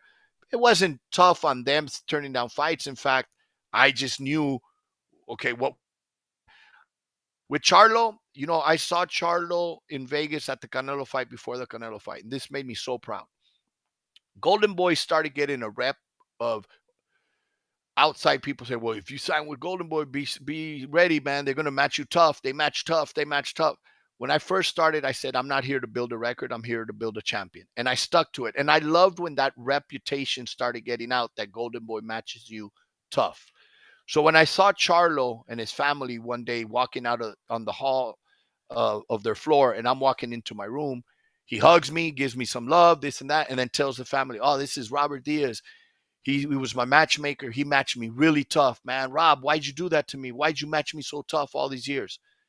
And I said, you know what? And this was right away. I didn't know he was going to throw that at me, but it was like, because that's what got you here. Otherwise, you wouldn't have been here.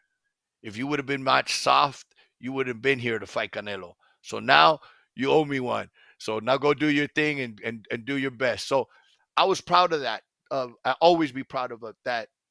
Yeah, I matched them tough. But when they fought for titles, if they didn't win them, they made sure that they remembered them. The champion would remember them. So I really, really am proud of that. And it was easy because Oscar being a fighter, and that's what I mentioned about Floyd too, is they weren't, they fought everybody. So they weren't one of those that, hey, don't put them in too tough. Don't put them in too tough. They let you work. And that, I think, is a key to success in making good fights. Absolutely. Keeping it moving here. We have just a few more, and we're almost done. We got No worries. Luna Glider. Thank you for coming on and for your time, Roberto. What's your favorite fight you helped put together? I mean, there were so many fights. There were so many that always stick to memory. One of my favorites is, and it's a fight that probably doesn't get a lot of recognition, but Jesus Soto Caras against Yoshihiro Kamagai. We didn't have a network anymore. It was tough. The budget was small. We come out with this small network that had never done sports. It was only a novela, Estrella TV. It's at the Belasco, probably sits about 800 people. So I don't have a big budget. Jesus Soto Caras had fought some of the biggest names already, and I go to him and I said, hey, you're going to fight Yoshihiro. Now, I had tried to make that fight 4 times before it actually happened. So part of me said, you know what? It's not meant to be. Stop pushing for it. But the other part as a fan say, man, this is a can't miss. This is a can't miss. So I make it with little money. It's a war. I mean, a war. And at the end of the night, I'm like, man, nobody deserves to win. I hope the judges get it right, or nobody deserves to lose. I'm sorry. I hope the judges don't mess it up and go one way or the other, because nobody deserves to lose. And they got it right. A draw. Luckily for that, HBO picked up the rematch. Both fighters got paid a little more. And at that point, yeah, Yoshihiro outworked them, beat them, stopped them. But Jesus Soto Carazo was one of my favorites to work with. As a person, really humble, really good guy, funny guy, and fought everybody, man. The guy was a warrior. And another one, and I'll be quick on that one, is I love Miguel Cotto. As a fan, I was always a big fan of Miguel Cotto. I got real close to Miguel Cotto. He called me one day and said, if I get my release from Rock Nation, will you sign me? I said, are you crazy? Of course I'd sign you. Um, it was during a time when Puerto Rico had no world champions. And Puerto Rico, as we know, has had world champions, some of the greatest fighters ever. So I was very proud, because once we signed Miguel Cotto, his very next fight, he fights Yoshihiro Kamagai, wins the world title.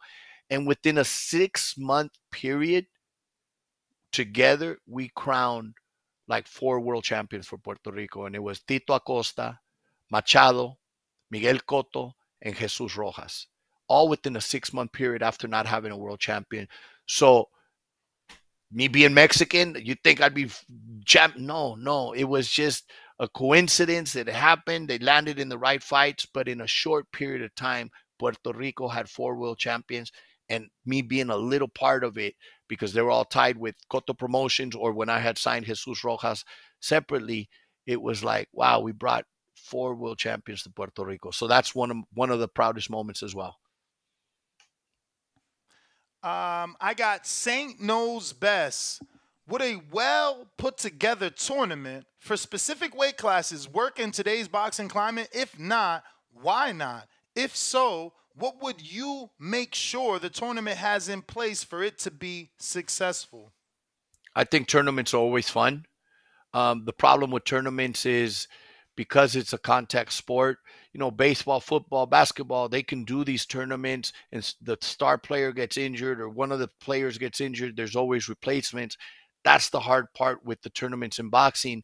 If that individual during training gets cut, gets injured, gets sick, doesn't make weight, it postpones and it prolongs and prolongs and prolongs. So you might not get the final in that period of time. Now, you could always have backups, substitutes, be ready, but then it's not the same thing anymore. It's like saying, well, if the Bulls, if Jordan got injured, okay, take out the Bulls and bring in this other team. Then it's not the same thing anymore. So that's what hurts it. But what I would do, similar to a tournament, is, and I did it for a while at Golden Boy with the Facebook, when we got the Facebook dates and fights, is I love doing countries, because there, if fighter A gets injured, okay, replace him with another fighter from Puerto Rico, replace him with another fighter from Mexico, replace him from Venezuela. But it's still, Mexico is going to fight Venezuela tonight, and Puerto Rico is going to fight Philippines tonight. The tournament goes on without postponements. And people tune in to watch their country. It's almost like an Olympic. They're going to turn in to watch their country, not so much that fighter. Because whoever it is, I'm going to support Mexico. I'm going to support Puerto Rico. I'm going to support Venezuela. We did it several times on our Facebook shows, and they were really cool. It was really fun bringing out all the fighters before they fought, doing the national anthems for both countries, the flags there. They're in as teammates. You already have one fighter gloved and his opponent glove. Then the rest of the team goes back into the locker rooms to start getting ready, and then the fight starts. And we did it with Mexico against Venezuela. We did it with um, Mexico, I think, Puerto Rico. We did a few on Facebook, and they were fun. They were good to watch. William Cepeda did a couple there. Oscar Duarte did there. Diego de la Hoya did there. So it was good, and that way it doesn't postpone due to injuries or fallouts. Since you're bringing up Cepeda, I got Ernesto, Zaralte, that says, how does you, Roberto, see the Shakur versus William Cepeda fight going? Cepeda can compete with anybody because of his output, because of his work rate. Personally, I'm a big fan of Cepeda. I know Shakur's talent is tremendous. I like that fight, but if it's a unification, if it's bigger than what it is now, opponent versus champion, I think Cepeda can go on and win a world title. Personally, if I was still there while managing or matchmaking, I wait for Lomachenko to fight Kambosos. If Kambosos gets Lomachenko on a little bit now on the slide and wins, perfect fight for William. If Lomachenko wins because he's still that much better than George, then perfect fight for William.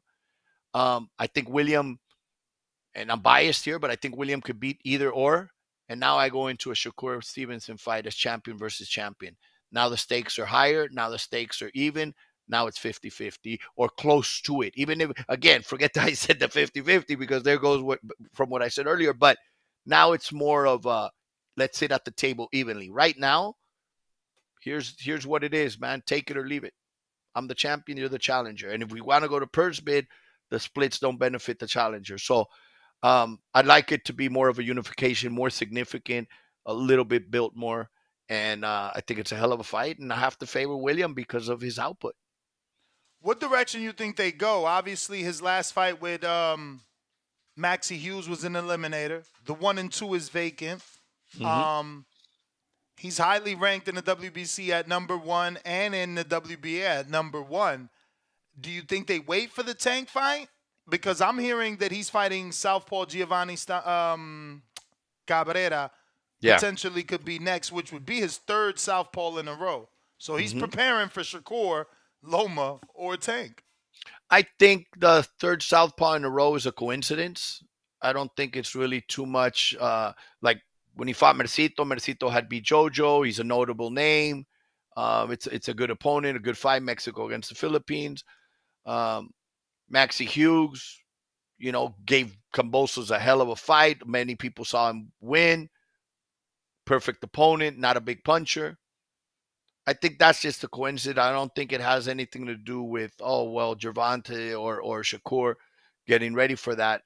I think the Loma or the Kambosos winner would be ideal because look, if you lose to Lomachenko, there's no shame in that, man. He's one of the best fighters to ever step in the ring. However, Loma's age, he's not a lightweight. He's very small for a lightweight. He struggled with lightweights.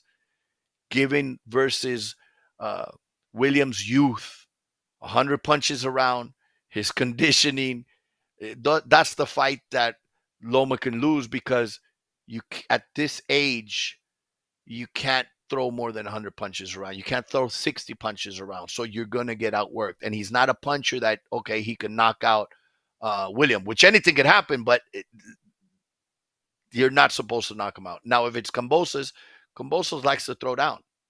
And he gets hit. He's open. That also fits well into William. So I like either of those two, whoever wins that fight, because even again, if you lose to a Lomachenko at this particular point versus losing to a Shakur or losing to a Gervonta, and Gervonta is right there, but I'd rather go into those fights as a champion, and now there's more at stake. Absolutely. I'm just smiling here because I told my audience so long ago that that's the route. You go, Loma's older, and if George gets lucky, he got lucky. You know what I mean? But yeah, thank you for that. We got 2 more and you're done. Stefan in Toronto says, do you feel Oscar's business, Golden Boy Promotions, is going downhill without you? No, not at all. Not at all. I say that because, look, it's an adjustment for both sides. After many years together of somebody doing one thing, it's everybody's replaceable. Everybody, the job goes on, the shows go on, but I don't see him going downhill. I see it's just a moment of de adaptarse, to adapt and pick it up and going. But look, they're making some of the best fights right now with Ryan against Haney, with Munguia against Canelo, Zurdo winning the world title. Props out to Zurdo, making history again. They're very non-existent in those promotions. Golden Boy, we're not I wish Matchroom was lead promoter for Haney and Ryan. It would be more felt. we would feel the promotional push. Same thing for Canelo. I don't see anything that they're doing for Canelo. And according to the reports, he was not even included in those negotiations. He came out and, flipped them off and said a few things. He is making some signings. He brought on Conwell. He brought on O'Hara Davies. It didn't pan out. He signed Barboza. There's rumors of maybe a Shakur. But what could he do with these guys? Like, we got Conwell. Again, you're the matchmaker. Are we signing Conwell to just keep him away from Vergil? Because Conwell's the silver champion at 54. Now you got both of these guys at 54, highly ranked at the WBC, but you just made it clear that that's an opportunity for two paydays with two champions versus losing one of those paydays by putting them both in the same ring together. So, yeah, I don't know. It's a long-winded question. No. I got it. And it again. Sometimes it's signings for a particular reason because he's perfect for this match and this and that. But I think with Conwell is eventually a unification. If he can win the world title and Vergil wins a world title, now it's a unification. Now you put them in together because now it means something and it's bigger. To put them in right now against a Vergil, I wouldn't see it because Vergil wins by knockout. People are going to say who was Conwell because they need to activate him. They need to get him back into that where the people see how good he is and really he's the real deal. So it's not something right now. It's something maybe down the road. But again, I don't know what their mindset is. But again, all I could say is I wish them luck, and I know that it's always going to be a force as long as they put in 100%. Ryan in Toronto, I would like to throw my name in the hat to be a part of your team if you ever start your own company. Love the interview. Thanks for the info. That's it. Wow. Thank you so much. That's an honor. Send me a message. Let's stay in touch. Michelada time on Twitter or Instagram because you never know. You never know. Like I said earlier, if I can own a part of it, then let's grow. He actually has a brother that's 8-0 out of Canada by the name of Joshua Frazier. So, maybe you can help them out. With sheer sports management, right? Is my girl Rachel? Is she still there? No, Rachel left a while ago. Rachel Charles, shout out to Rachel. She went to work for another company, and that company dissolved. And I haven't heard from Rachel. I haven't talked to her. I know she was working with a fighter who was fighting, I think, a lot in Dubai. A young kid coming up and everything. One of the McKennas, right? Well, with the McKennas at one point, but no, this was another fighter, I think, from Saudi Arabia or something like that. But I haven't talked to her. I haven't seen her, actually. I don't know if she's still in LA. Okay. And so my last one personally and one last one from the people, Bones 13. Well, let's start with mine so I don't forget because, I do that a lot often. Fernando Beltran, what can you tell me about him? I just think that this guy is phenomenal. He may not be a television promoter where he has a television contract, but this guy finds the best underdogs. All his fighters are underdogs. He turns underdogs into champions. He has Rafael Espinoza. He has Munguia. He has El Navarrete. His fighters are underdog champions. How's this guy find this talent, and why is he not interested in his own television deal or a better relationship because he has the talent? Evidently, he's got to keep feeding his talent to co-promoters, right? He's got to co-promote with Golden Boy, co-promote with Top Rank, and he's the one with the true Mexican talent that television wants. Well, he does have a TV. He does have a TV. TV Azteca in Mexico. He has it. With TV, you have dates. With dates, you can sign tons of fighters. And Fernando has been in boxing so many years, obviously with Eric Morales and like you mentioned, so many. I was at Castillo, right? Didn't he have Castillo? Castillo. I remember I was at the Espinoza Robesi fight. Man, I was ready to. I got there really to watch Xander. And I see Xander congratulate, and I'm ready to leave before the main event. But Fernando had told me, I had saw him, said hello, and he told me, man, watch my kid today. He's going to win. He was very confident and excited. So that, all right, let me sit back and watch. And I'm so happy I stayed, man, because that was one hell of a fight. Should have been fight of the year. Props to Espinosa, props to Robesi. It was a great fight, back and forth. You know, when I saw Espinosa come out of the ring and barely could walk and realized that he had hurt his ankle when he went down and yet kept fighting. But yes, props have to be given to him. And I told him at the press conference for Canelo and Munguia, I said, I congratulate you.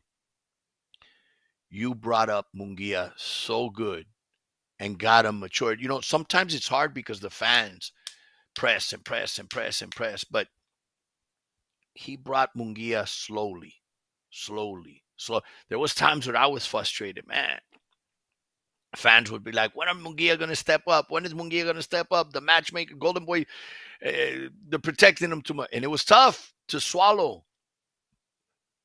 But look where they are today. Now, do you put him in too early yesterday and he doesn't get here? Or do you groom it this way and now where he's at? And if he pulls it off on May 4th, wow. I mean, how big is that?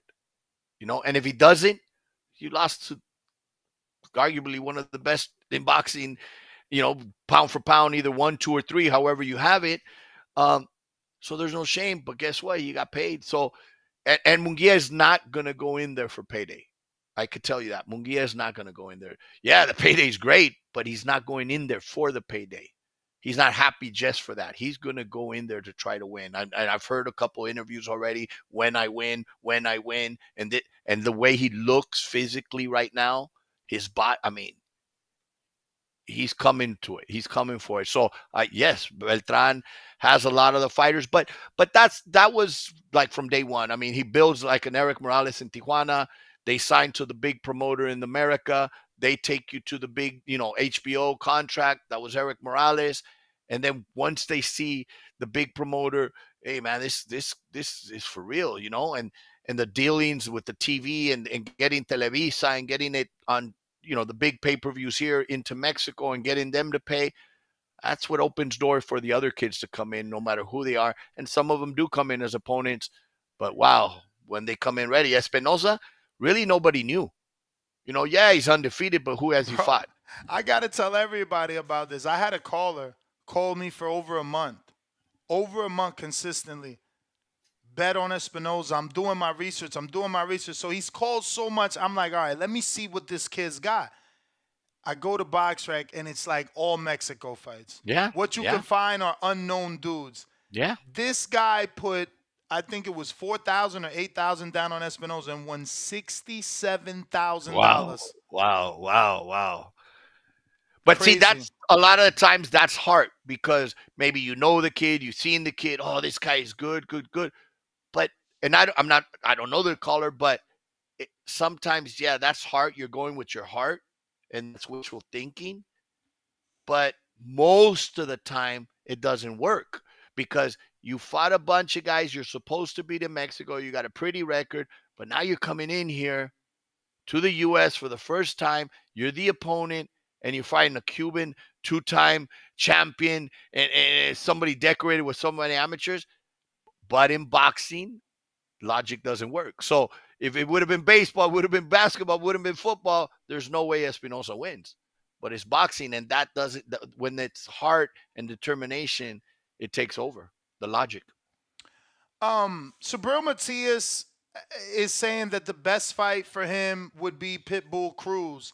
How important is it for boxing to have that rivalry? I feel like you know, I haven't seen Puerto Rico versus Mexico since Orlando Salido and Juanma on that level, on the big stage in Puerto Rico.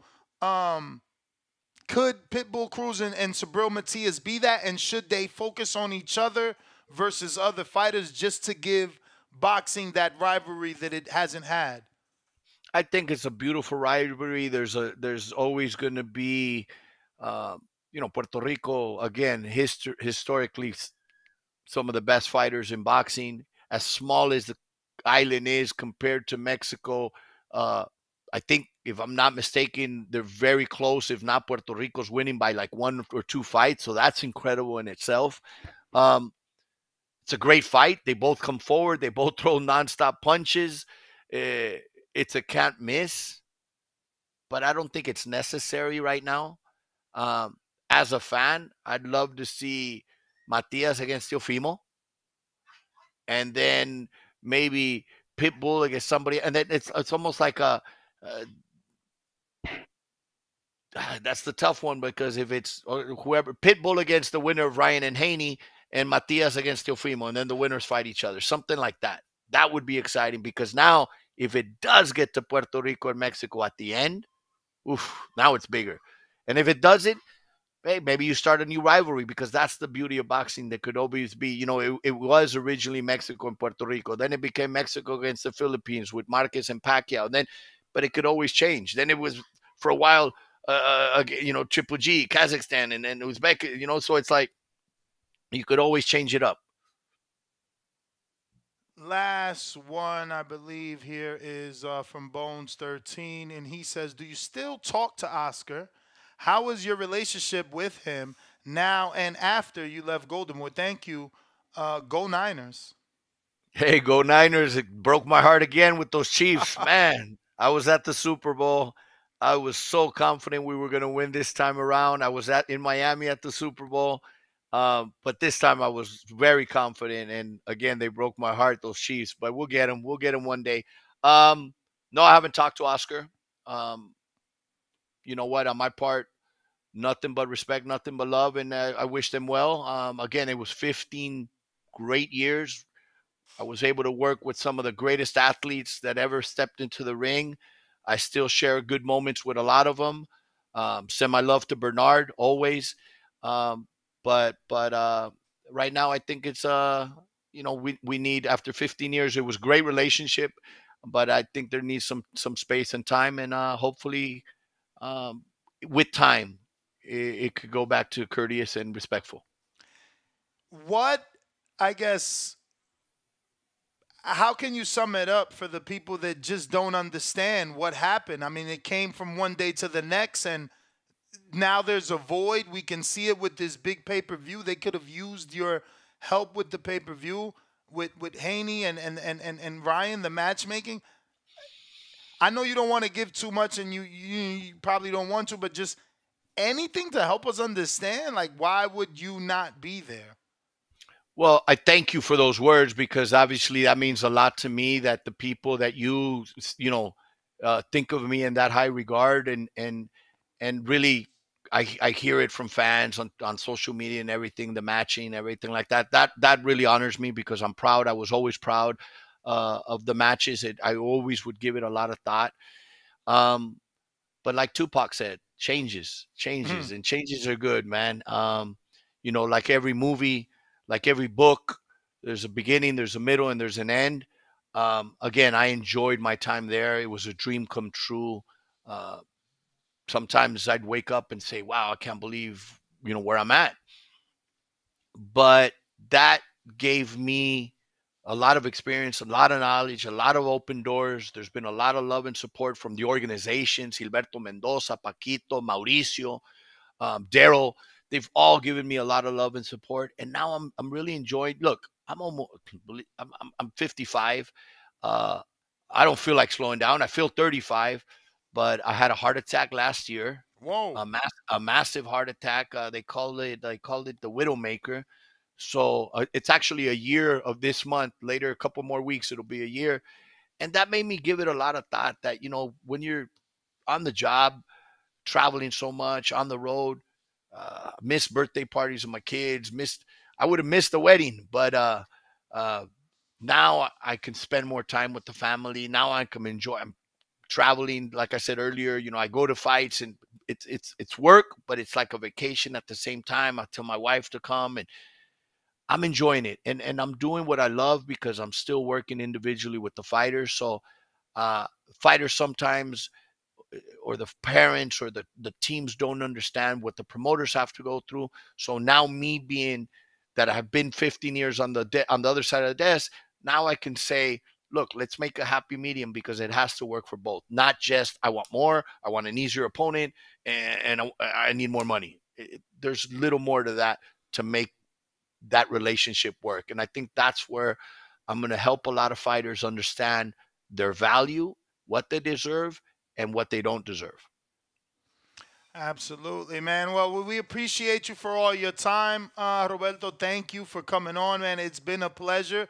I'm sure, I don't know if you're watching the live, but everybody just continues to repeat. Great interview, amazing interview. So you really helped us here by giving a lot of insight into the boxing world. We'd love to get you back on. Salute for having such a great mic, too. Thank you very much. It's always a pleasure. You know how to reach me anytime. Honestly, can't wait to see you at the next fight. I'll probably see you on May 4th for sure at the Canelo-Munguia, and we'll definitely meet up and anytime. And to the fans listening that enjoyed it, that's gratitude. I really appreciate you guys. Thank you so much. There you have it, ladies and gentlemen. Roberto Diaz, former matchmaker, now boxing advisor, live on TBV. Phone lines are open if you want to join us, maybe talk a little. Oh, yeah. I'm sorry. Yeah, it dropped off, but I was just giving you the outro and letting everybody know that you were on, and we do appreciate your time. Thank you very much. See you soon. Take All right, care. if you want to give out your social media one more time for anybody that wants to get in contact with you. Of course, Michelada time. I always love the Micheladas. I laid off them a little bit, but I kept it at Michelada time on Instagram and Twitter. And I'm always there. If I don't answer right away, trust me, I will get back to you guys. Take care. Thank you guys for all the support. All right.